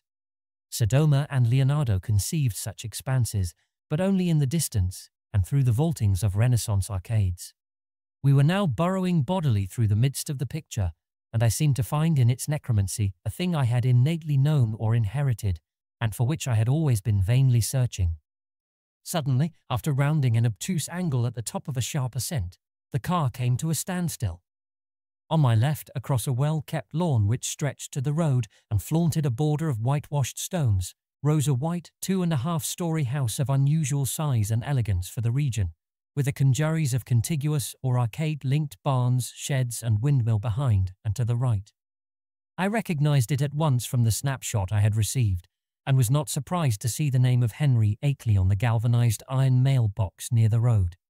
For some distance back of the house, a level stretch of marshy and sparsely wooded land extended, beyond which soared a steep, thickly forested hillside ending in a jagged leafy crest. This latter, I knew, was the summit of Dark Mountain, halfway up which we must have climbed already. Alighting from the car and taking my valise, Noyes asked me to wait while he went in and notified Akeley of my advent. He himself, he added, had important business elsewhere and could not stop for more than a moment. As he briskly walked up the path to the house, I climbed out of the car myself, wishing to stretch my legs a little before settling down to a sedentary conversation. My feeling of nervousness and tension had risen to a maximum again, now that I was on the actual scene of the morbid beleaguering described so hauntingly in Akeley's letters, and I honestly dreaded the coming discussions which were to link me with such alien and forbidden worlds. Close contact with the utterly bizarre is often more terrifying than inspiring, and it did not cheer me to think that this very bit of dusty road was the place where those monstrous tracks and that fetid green ichor had been found after moonless nights of fear and death. Idly I noticed that none of Akeley's dogs seemed to be about. Had he sold them all as soon as the outer ones made peace with him? Try as I might, I could not have the same confidence in the depth and sincerity of that peace which appeared in Akeley's final and queerly different letter. After all, he was a man of much simplicity and with little worldly experience. Was there not, perhaps, some deep and sinister undercurrent beneath the surface of the new alliance? Led by my thoughts, my eyes turned downward to the powdery road surface, which had held such hideous testimonies. The last few days had been dry, and tracks of all sorts cluttered the rutted, irregular highway despite the unfrequented nature of the district. With a vague curiosity, I began to trace the outline of some of the heterogeneous impressions, trying meanwhile to curb the flights of macabre fancy which the place and its memories suggested. There was something menacing and uncomfortable in the funereal stillness, in the muffled, subtle trickle of distant brooks, and in the crowding green peaks and black wooded precipices that choked the narrow horizon. And then an image shot into my consciousness, which made those vague menaces and flights of fancy seem mild and insignificant indeed. I have said that I was scanning the miscellaneous prints in the road with a kind of idle curiosity, but all at once that curiosity was shockingly snuffed out by a sudden and paralyzing gust of active terror, for though the dust tracks were in general confused and overlapping, and unlikely to arrest any casual gaze, my restless vision had caught certain details near the spot where the path to the house joined the highway, and had recognized beyond doubt or hope the frightful significance of those details. It was not for nothing, alas, that I had pored for hours over the Kodak views of the outer one's claw prints which Akeley had sent. Too well did I know the marks of those loathsome nippers and that hint of ambiguous direction which stamped the horrors as no creatures of this planet. No chance had been left me for merciful mistake. Here indeed, in objective form before my own eyes, and surely made not many hours ago, were at least 3 marks which stood out blasphemously among the surprising plethora of blurred footprints leading to and from the Akeley farmhouse. They were the hellish tracks of the living fungi from Yugoth. I pulled myself together in time to stifle a scream. After all, what more was there than I might have expected, assuming that I had really believed Akeley's letters? He had spoken of making peace with the things. Why then was it strange that some of them had visited his house? But the terror was stronger than the reassurance. Could any man be expected to look unmoved for the first time upon the claw marks of animate beings from outer depths of space? Just then I saw noise emerge from the door and approach with a brisk step. I must, I reflected, keep command of myself, for the chances were this genial friend knew nothing of Akeley's profoundest and most stupendous probings into the forbidden. Akeley, Noise hastened to inform me, was glad and ready to see me, although his sudden attack of asthma would prevent him from being a very competent host for a day or two. These spells hit him hard when they came, and were always accompanied by a debilitating fever and general weakness. He never was good for much while they lasted, had to talk in a whisper, and was very clumsy and feeble in getting about. His feet and ankles swelled too, so that he had to bandage them like a gouty old beef-eater. Today he was in rather bad shape, so that I would have to attend very largely to my own needs, but he was none the less eager for conversation. I would find him in the study at the left of the front hall, the room where the blinds were shut.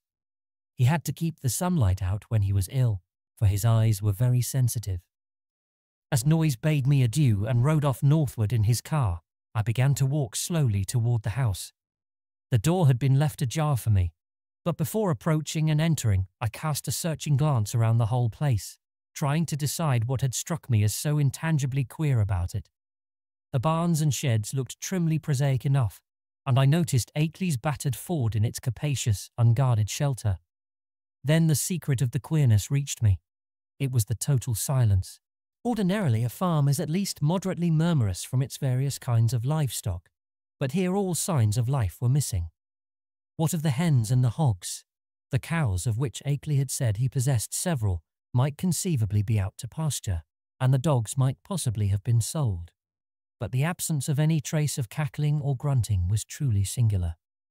I did not pause long on the path, but resolutely entered the open house door and closed it behind me.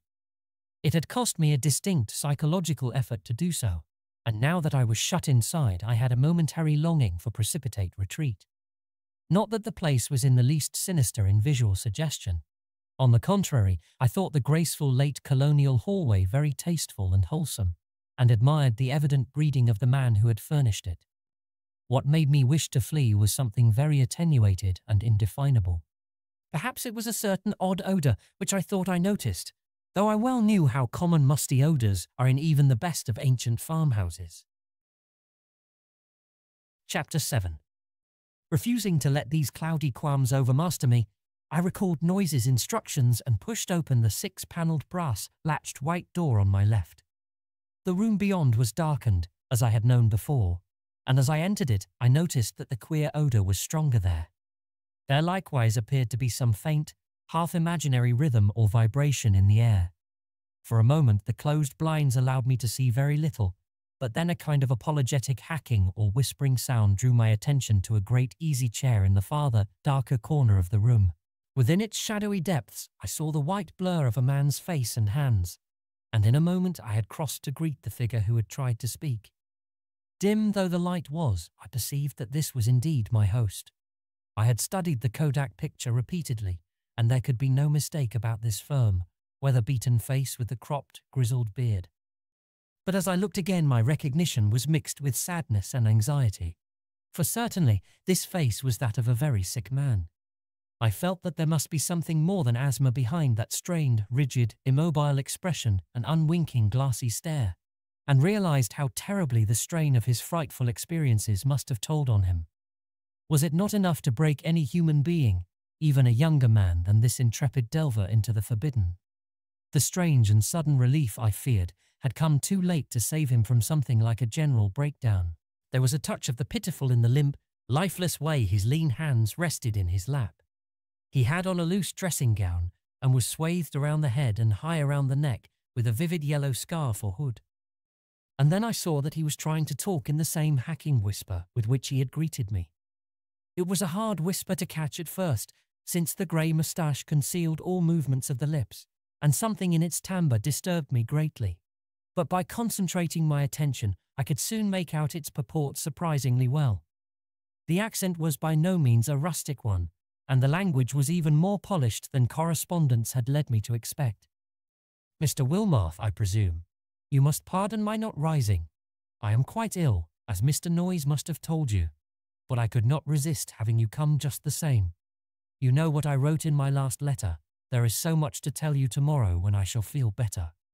I can't say how glad I am to see you in person after all our many letters. You have the file with you, of course, and the Kodak prints and record. Noise put your valise in the hall. I suppose you saw it. For tonight, I fear you'll have to wait on yourself to a great extent.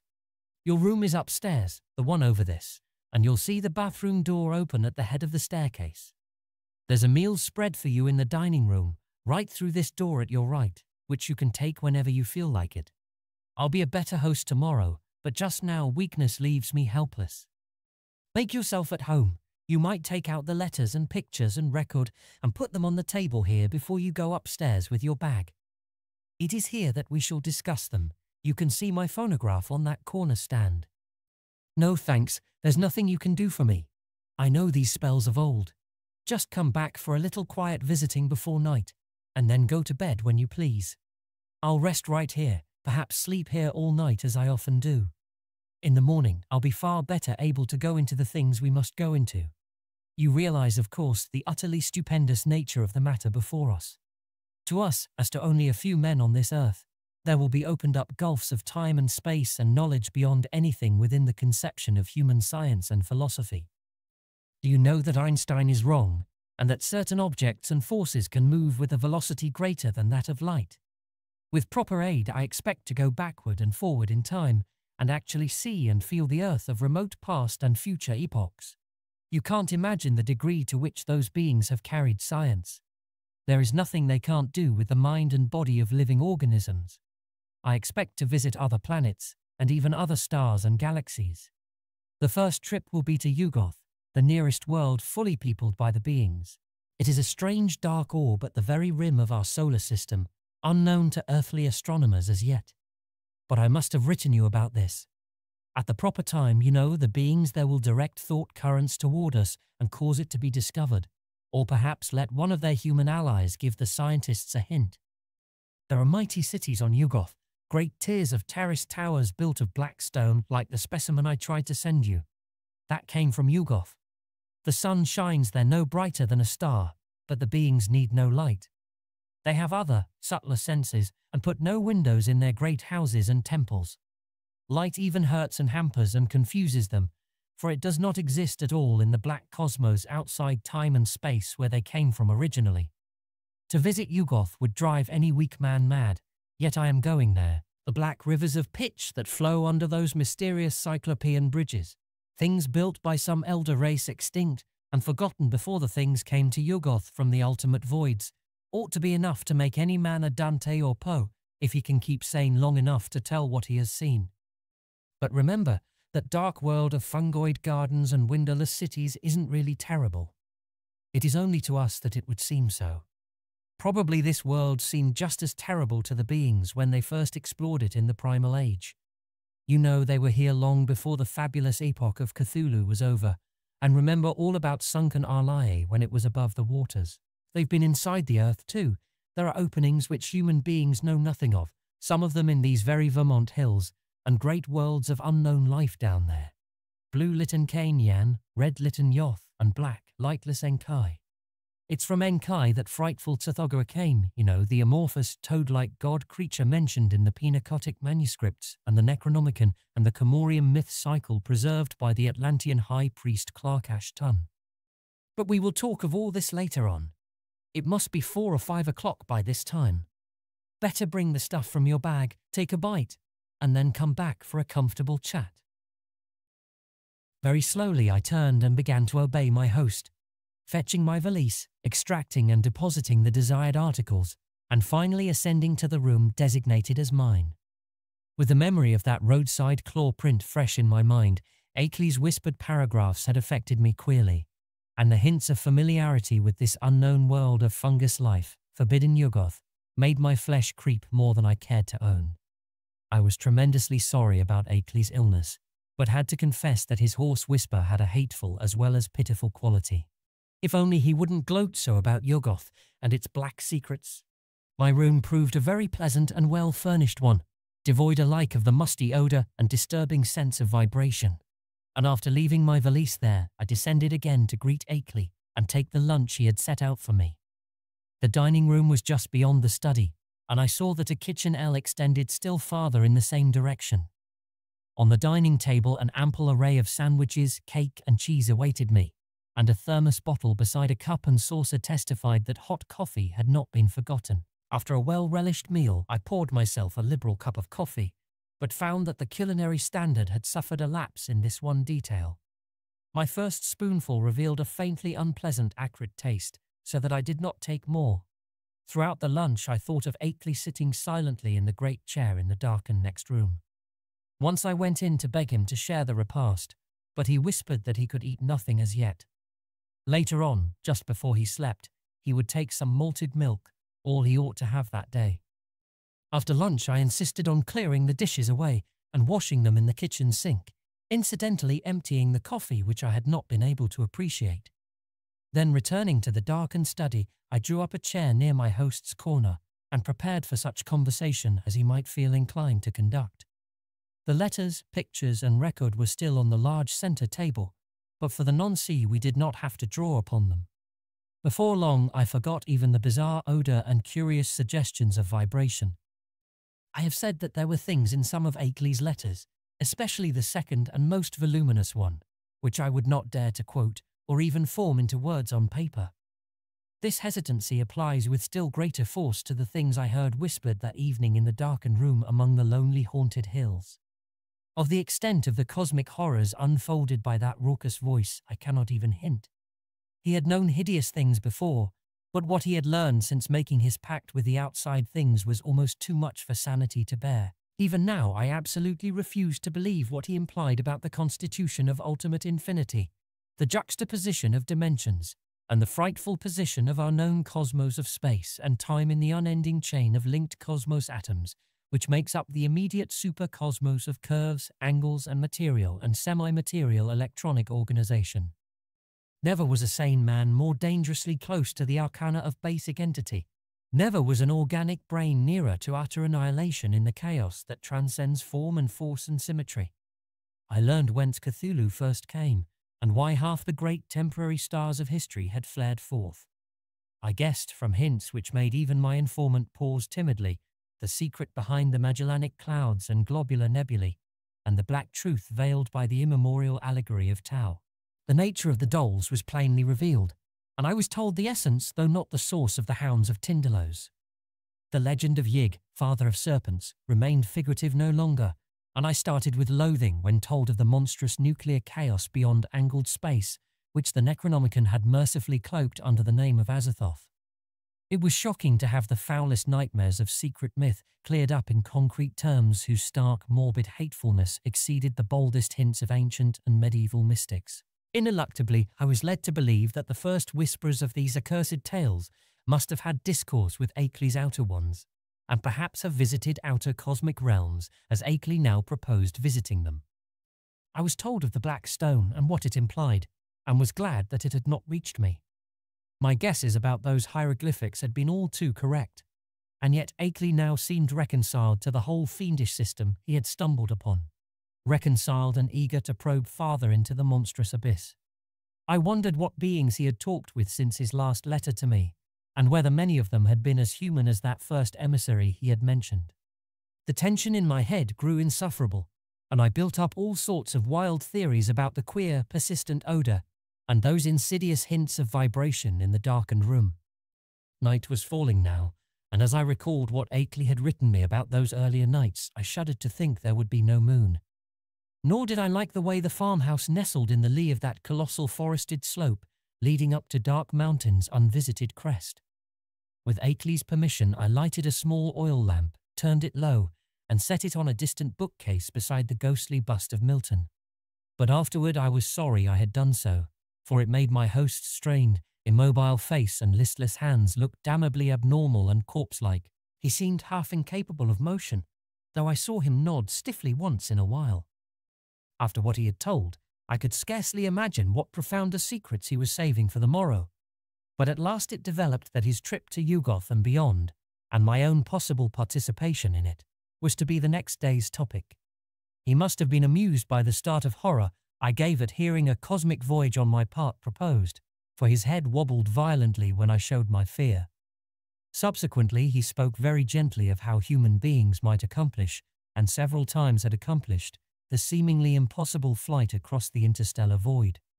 It seemed that complete human bodies did not indeed make the trip, but that the prodigious surgical, biological, chemical and mechanical skill of the outer ones had found a way to convey human brains without their concomitant physical structure. There was a harmless way to extract a brain, and a way to keep the organic residue alive during its absence. The bare, compact cerebral matter was then immersed in an occasionally replenished fluid within an ether-tight cylinder of a metal mined in Yugoth, certain electrodes reaching through and connecting at will with elaborate instruments capable of duplicating the three vital faculties of sight, hearing and speech. For the winged fungus beings to carry the brain cylinders intact through space was an easy matter. Then, on every planet covered by their civilization, they would find plenty of adjustable faculty instruments capable of being connected with the encased brains, so that after a little fitting these travelling intelligences could be given a full sensory and articulate life, albeit a bodiless and mechanical one, at each stage of their journeying through and beyond the space-time continuum. It was as simple as carrying a phonograph record about and playing it wherever a phonograph of the corresponding make exists. Of its success there could be no question. Akeley was not afraid. Had it not been brilliantly accomplished again and again? For the first time one of the inert, wasted hands raised itself and pointed to a high shelf on the farther side of the room. There, in a neat row, stood more than a dozen cylinders of a metal I had never seen before, cylinders about a foot high and somewhat less in diameter, with three curious sockets set in an isosceles triangle over the front convex surface of each. One of them was linked at two of the sockets to a pair of singular-looking machines that stood in the background. Of their purport I did not need to be told, and I shivered as with ague. Then I saw the hand point to a much nearer corner where some intricate instruments with attached cords and plugs, several of them much like the two devices on the shelf behind the cylinders, were huddled together. "There are 4 kinds of instruments here, Wilmarth," whispered the voice. 4 kinds, 3 faculties each, makes 12 pieces in all. You see, there are 4 different sorts of beings presented in those cylinders up there. 3 humans, 6 fungoid beings who can't navigate space corporeally, 2 beings from Neptune God, if you could see the body this type has on its own planet, and the rest entities from the central caverns of an especially interesting dark star beyond the galaxy. In the principal outpost inside Round Hill, you'll now and then find more cylinders and machines, cylinders of extra cosmic brains with different senses from any we know, allies and explorers from the uttermost outside, and special machines for giving them impressions and expression in the several ways suited at once to them, and to the comprehensions of different types of listeners. Round Hill, like most of the being's main outposts all through the various universes, is a very cosmopolitan place. Of course, only the more common types have been lent to me for experiment. Here, take the 3 machines I point to and set them on the table. That tall one with the 2 glass lenses in front, then the box with the vacuum tubes and sounding board, and now the one with the metal disc on top. Now for the cylinder with the label B67 pasted on it. Just stand in that Windsor chair to reach the shelf. Heavy? Never mind. Be sure of the number, B67. Don't bother that fresh, shiny cylinder joined to the 2 testing instruments, the one with my name on it. Set B67 on the table near where you've put the machines, and see that the dial switch on all 3 machines is jammed over to the extreme left. Now connect the cord of the lens machine with the upper socket on the cylinder there. Join the tube machine to the lower left-hand socket, and the disc apparatus to the outer socket. Now move all the dial switches on the machines over to the extreme right. First the lens one, then the disc one, and then the tube one. That's right. I might as well tell you that this is a human being, just like any of us. I'll give you a taste of some of the others tomorrow. To this day, I do not know why I obeyed those whispers so slavishly, or whether I thought Akeley was mad or sane. After what had gone before, I ought to have been prepared for anything. But this mechanical mummery seemed so like the typical vagaries of crazed inventors and scientists that it struck a chord of doubt which even the preceding discourse had not excited. What the whisper implied was beyond all human belief, yet were not the other things still farther beyond, and less preposterous only because of their remoteness from tangible concrete proof. As my mind reeled amidst this chaos, I became conscious of a mixed grating and whirring from all three machines lately linked to the cylinder, a grating and whirring which soon subsided into a virtual noiselessness. What was about to happen? Was I to hear a voice? And if so, what proof would I have that it was not some cleverly concocted radio device talked into by a concealed but closely watching speaker? Even now I am unwilling to swear just what I heard, or just what phenomenon really took place before me. But something certainly seemed to take place. To be brief and plain, the machine with the tubes and sound box began to speak, and with a point and intelligence which left no doubt that the speaker was actually present and observing us. The voice was loud, metallic, lifeless, and plainly mechanical in every detail of its production. It was incapable of inflection or expressiveness, but scraped and rattled on with a deadly precision and deliberation. "Mr. Wilmarth," it said, "I hope I do not startle you. I am a human being like yourself, though my body is now resting safely under proper vitalising treatment inside Round Hill, about 1.5 miles east of here. I myself am here with you. My brain is in that cylinder, and I see, hear, and speak through these electronic vibrators. In a week I am going across the void as I have been many times before, and I expect to have the pleasure of Mr. Akeley's company. I wish I might have yours as well, for I know you by sight and reputation, and have kept close track of your correspondence with our friend. I am, of course, one of the men who have become allied with the outside beings visiting our planet. I met them first in the Himalayas and have helped them in various ways. In return, they have given me experiences such as few men have ever had.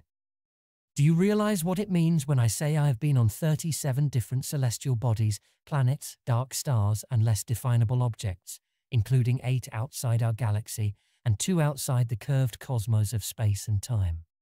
All this has not harmed me in the least. My brain has been removed from my body by fissions so adroit that it would be crude to call the operation surgery. The visiting beings have methods which make these extractions easy and almost normal, and one's body never ages when the brain is out of it. The brain, I may add, is virtually immortal with its mechanical faculties and a limited nourishment supplied by occasional changes of the preserving fluid.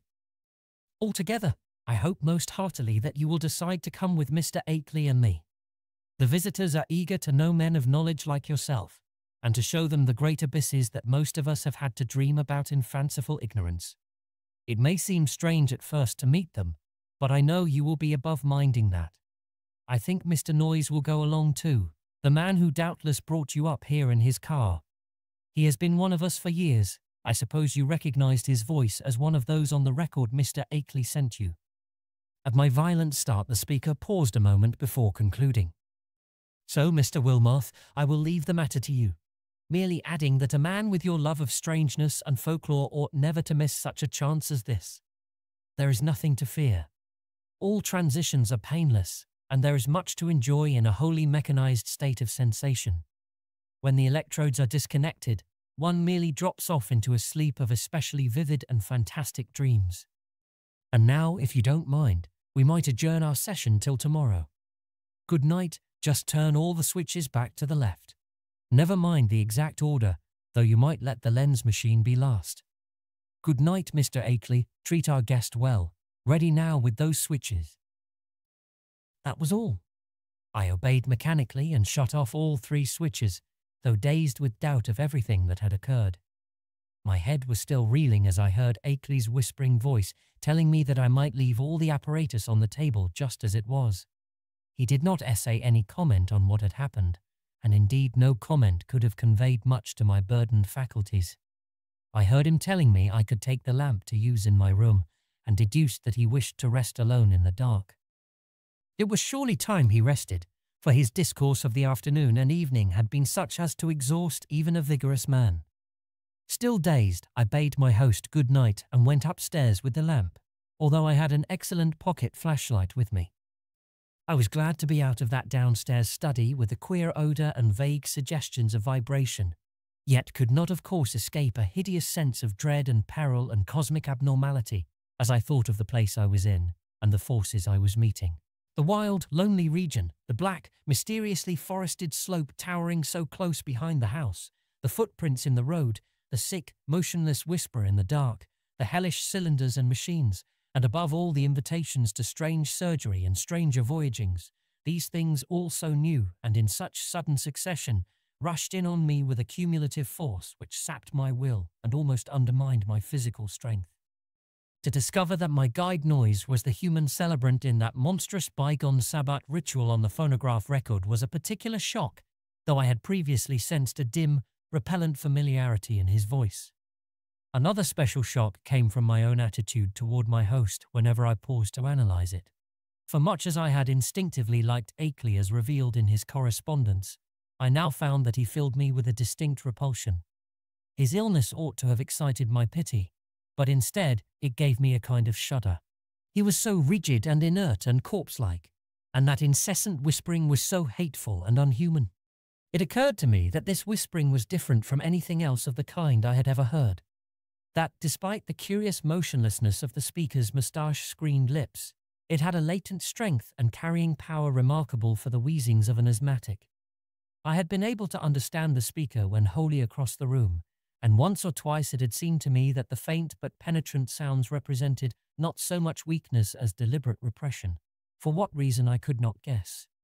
From the first I had felt a disturbing quality in their timbre. Now when I tried to weigh the matter, I thought I could trace this impression to a kind of subconscious familiarity like that which had made Noise's voice so hazily ominous. But when or where I had encountered the thing it hinted at was more than I could tell. One thing was certain. I would not spend another night here.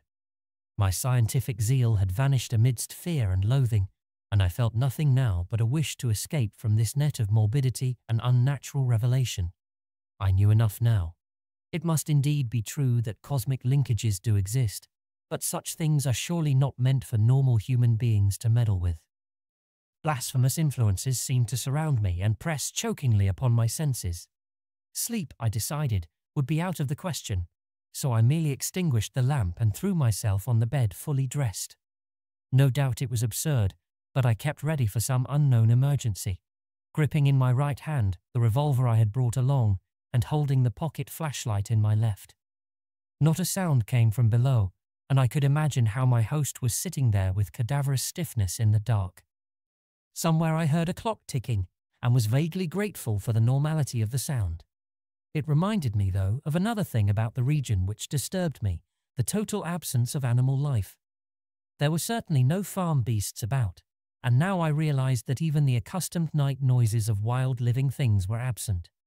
Except for the sinister trickle of distant unseen waters, that stillness was anomalous, interplanetary, and I wondered what star-spawned, intangible blight could be hanging over the region. I recalled from old legends that dogs and other beasts had always hated the outer ones, and thought of what those tracks in the road might mean. Chapter 8. Do not ask me how long my unexpected lapse into slumber lasted, or how much of what ensued was sheer dream. If I tell you that I awaked at a certain time, and heard and saw certain things, you will merely answer that I did not wake then, and that everything was a dream until the moment when I rushed out of the house, stumbled to the shed where I had seen the old Ford, and seized that ancient vehicle for a mad, aimless race over the haunted hills, which at last landed me, after hours of jolting and winding through forest-threatened labyrinths, in a village which turned out to be Townshend. You will also, of course, discount everything else in my report, and declare that all the pictures, record sounds, cylinder and machine sounds, and kindred evidences were bits of pure deception practiced on me by the missing Henry Akeley. You will even hint that he conspired with other eccentrics to carry out a silly and elaborate hoax, that he had the express shipment removed at Keene, and that he had Noise make that terrifying wax record. It is odd, though, that Noise has not even yet been identified, that he was unknown at any of the villages near Akeley's place, though he must have been frequently in the region.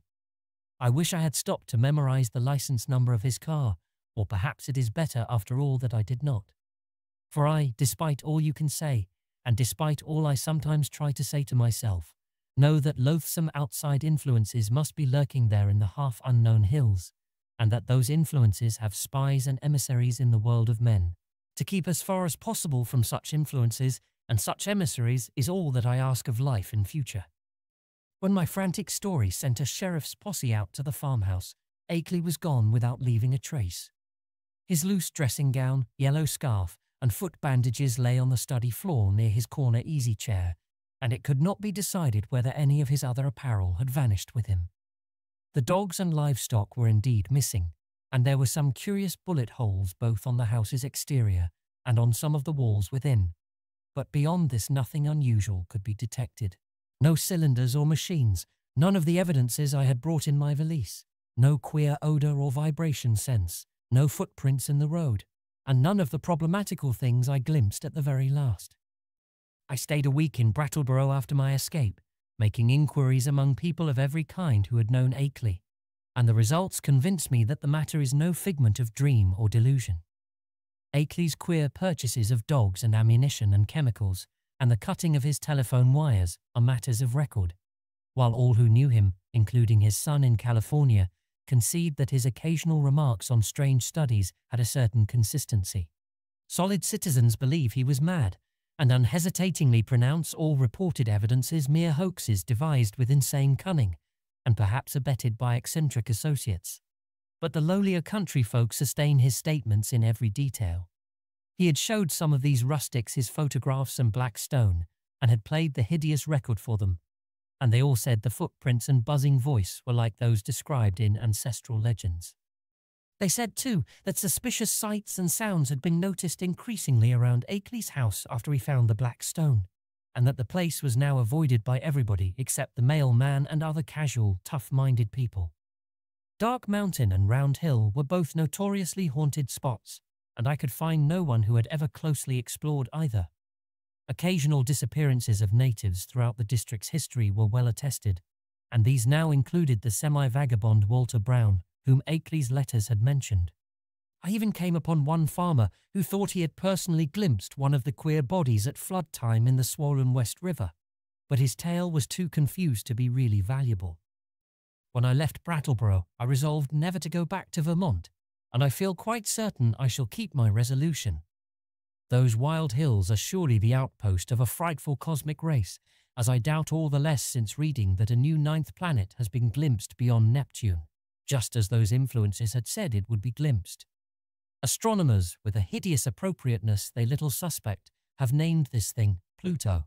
I feel beyond question that it is nothing less than knighted Yugoth, and I shiver when I try to figure out the real reason why its monstrous denizens wish it to be known in this way at this especial time. I vainly try to assure myself that these demoniac creatures are not gradually leading up to some new policy hurtful to the earth and its normal inhabitants. But I have still to tell of the ending of that terrible night in the farmhouse. As I have said, I did finally drop into a troubled doze, a doze filled with bits of dream which involved monstrous landscape glimpses.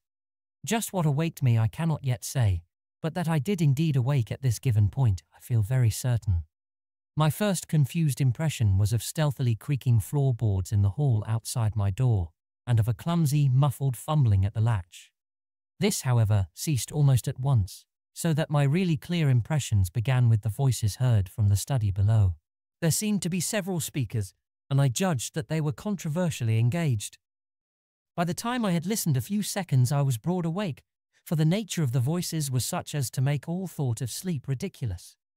The tones were curiously varied, and no one who had listened to that accursed phonograph record could harbour any doubts about the nature of at least two of them. Hideous though the idea was, I knew that I was under the same roof with nameless things from abysmal space. For those two voices were unmistakably the blasphemous buzzings which the outside beings used in their communication with men. The two were individually different in pitch, accent and tempo, but they were both of the same damnable general kind. A third voice was indubitably that of a mechanical utterance machine connected with one of the detached brains in the cylinders.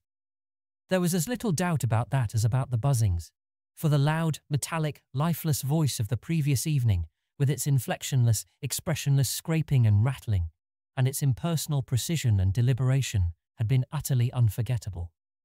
For a time I did not pause to question whether the intelligence behind the scraping was the identical one which had formerly talked to me. But shortly afterward I reflected that any brain would emit vocal sounds of the same quality if linked to the same mechanical speech producer, the only possible differences being in language, rhythm, speed and pronunciation. To complete the eldritch colloquy, there were two actually human voices, one the crude speech of an unknown and evidently rustic man, and the other the suave Bostonian tones of my erstwhile guide Noise. As I tried to catch the words which the stoutly fashioned floor so bafflingly intercepted, I was also conscious of a great deal of stirring and scratching and shuffling in the room below, so that I could not escape the impression that it was full of living beings, many more than the few whose speech I could single out. The exact nature of this stirring is extremely hard to describe, for very few good bases of comparison exist. Objects seemed now and then to move across the room like conscious entities, the sound of their footfalls having something about it like a loose, hard-surfaced clattering, as of the contact of ill-coordinated surfaces of horn or hard rubber. It was, to use a more concrete but less accurate comparison, as if people with loose, splintery wooden shoes were shambling and rattling about on the polished board floor. On the nature and appearance of those responsible for the sounds, I did not care to speculate. Before long, I saw that it would be impossible to distinguish any connected discourse. Isolated words, including the names of Akeley and myself, now and then floated up, especially when uttered by the mechanical speech producer, but their true significance was lost for want of continuous context. Today I refused to form any definite deductions from them, and even their frightful effect on me was one of suggestion rather than of revelation. A terrible and abnormal conclave, I felt certain, was assembled below me, but for what shocking deliberations I could not tell. It was curious how this unquestioned sense of the malign and the blasphemous pervaded me despite Akeley's assurances of the outsider's friendliness. With patient listening, I began to distinguish clearly between voices, even though I could not grasp much of what any of the voices said. I seemed to catch certain typical emotions behind some of the speakers. One of the buzzing voices, for example, held an unmistakable note of authority, whilst the mechanical voice, notwithstanding its artificial loudness and regularity, seemed to be in a position of subordination and pleading. Noise's tones exuded a kind of conciliatory atmosphere. The others I could make no attempt to interpret. I did not hear the familiar whisper of Akeley, but well knew that such a sound could never penetrate the solid flooring of my room. I will try to set down some of the few disjointed words and other sounds I caught, labelling the speakers of the words as best I know how. It was from the speech machine that I first picked up a few recognizable phrases. The speech machine. Brought it on myself. Sent back the letters and the record. End on it. Taken in. Seeing and hearing. Damn you. Impersonal force after all. Fresh, shiny cylinder. Great God. First buzzing voice. Time we stopped. Small and human. Akeley. Brain. Saying. Second buzzing voice. Nyarlathotep. Wilmarth. Records and letters. Cheap imposture. Noise. An unpronounceable word or name, possibly Engar Kathan. Harmless. Peace. Couple of weeks. Theatrical. Told you that before. First buzzing voice. No reason. Original plan. Effects. Noise can watch. Round hill. Fresh cylinder. Noise's car. Noise. Well, all yours. Down here. Rest. Place. Several voices at once in indistinguishable speech. Many footsteps, including the peculiar loose stirring or clattering. A curious sort of flapping sound. The sound of an automobile starting and receding. Silence. That is the substance of what my ears brought me as I lay rigid upon that strange upstairs bed in the haunted farmhouse among the demoniac hills, lay there fully dressed, with a revolver clenched in my right hand and a pocket flashlight gripped in my left. I became, as I have said, broad awake, but a kind of obscure paralysis nevertheless kept me inert till long after the last echoes of the sounds had died away. I heard the wooden, deliberate ticking of the ancient Connecticut clock somewhere far below, and at last made out the irregular snoring of a sleeper. Akeley must have dozed off after the strange session, and I could well believe that he needed to do so. Just what to think or what to do was more than I could decide. After all, what had I heard beyond things which previous information might have led me to expect? Had I not known that the nameless outsiders were now freely admitted to the farmhouse? No doubt Akeley had been surprised by an unexpected visit from them. Yet something in that fragmentary discourse had chilled me immeasurably, raised the most grotesque and horrible doubts, and made me wish fervently that I might wake up and prove everything a dream. I think my subconscious mind must have caught something which my consciousness has not yet recognized. But what of Akeley? Was he not my friend, and would he not have protested if any harm were meant me? The peaceful snoring below seemed to cast ridicule on all my suddenly intensified fears. Was it possible that Akeley had been imposed upon and used as a lure to draw me into the hills with the letters and pictures and phonograph record? Did those beings mean to engulf us both in a common destruction because we had come to know too much? Again I thought of the abruptness and unnaturalness of that change in the situation which must have occurred between Akeley's penultimate and final letters. Something my instinct told me was terribly wrong. All was not as it seemed. That acrid coffee which I refused, had there not been an attempt by some hidden, unknown entity to drug it. I must talk to Akeley at once and restore his sense of proportion. They had hypnotized him with their promises of cosmic revelations, but now he must listen to reason. We must get out of this before it would be too late. If he lacked the willpower to make the break for liberty, I would supply it. Or if I could not persuade him to go, I could at least go myself. Surely he would let me take his Ford and leave it in a garage at Brattleboro. I had noticed it in the shed, the door being left unlocked and open now that peril was deemed past, and I believed there was a good chance of its being ready for instant use. That momentary dislike of Akeley which I had felt during and after the evening's conversation was all gone now. He was in a position much like my own, and we must stick together.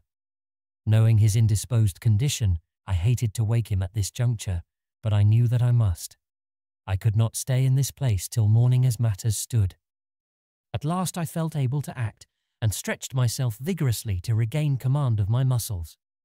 Arising with a caution more impulsive than deliberate, I found and donned my hat, took my valise, and started downstairs with the flashlight's aid. In my nervousness I kept the revolver clutched in my right hand, being able to take care of both valise and flashlight with my left. Why I exerted these precautions I do not really know, since I was even then on my way to awaken the only other occupant of the house. As I half tiptoed down the creaking stairs to the lower hall, I could hear the sleeper more plainly, and noticed that he must be in the room on my left, the living room I had not entered.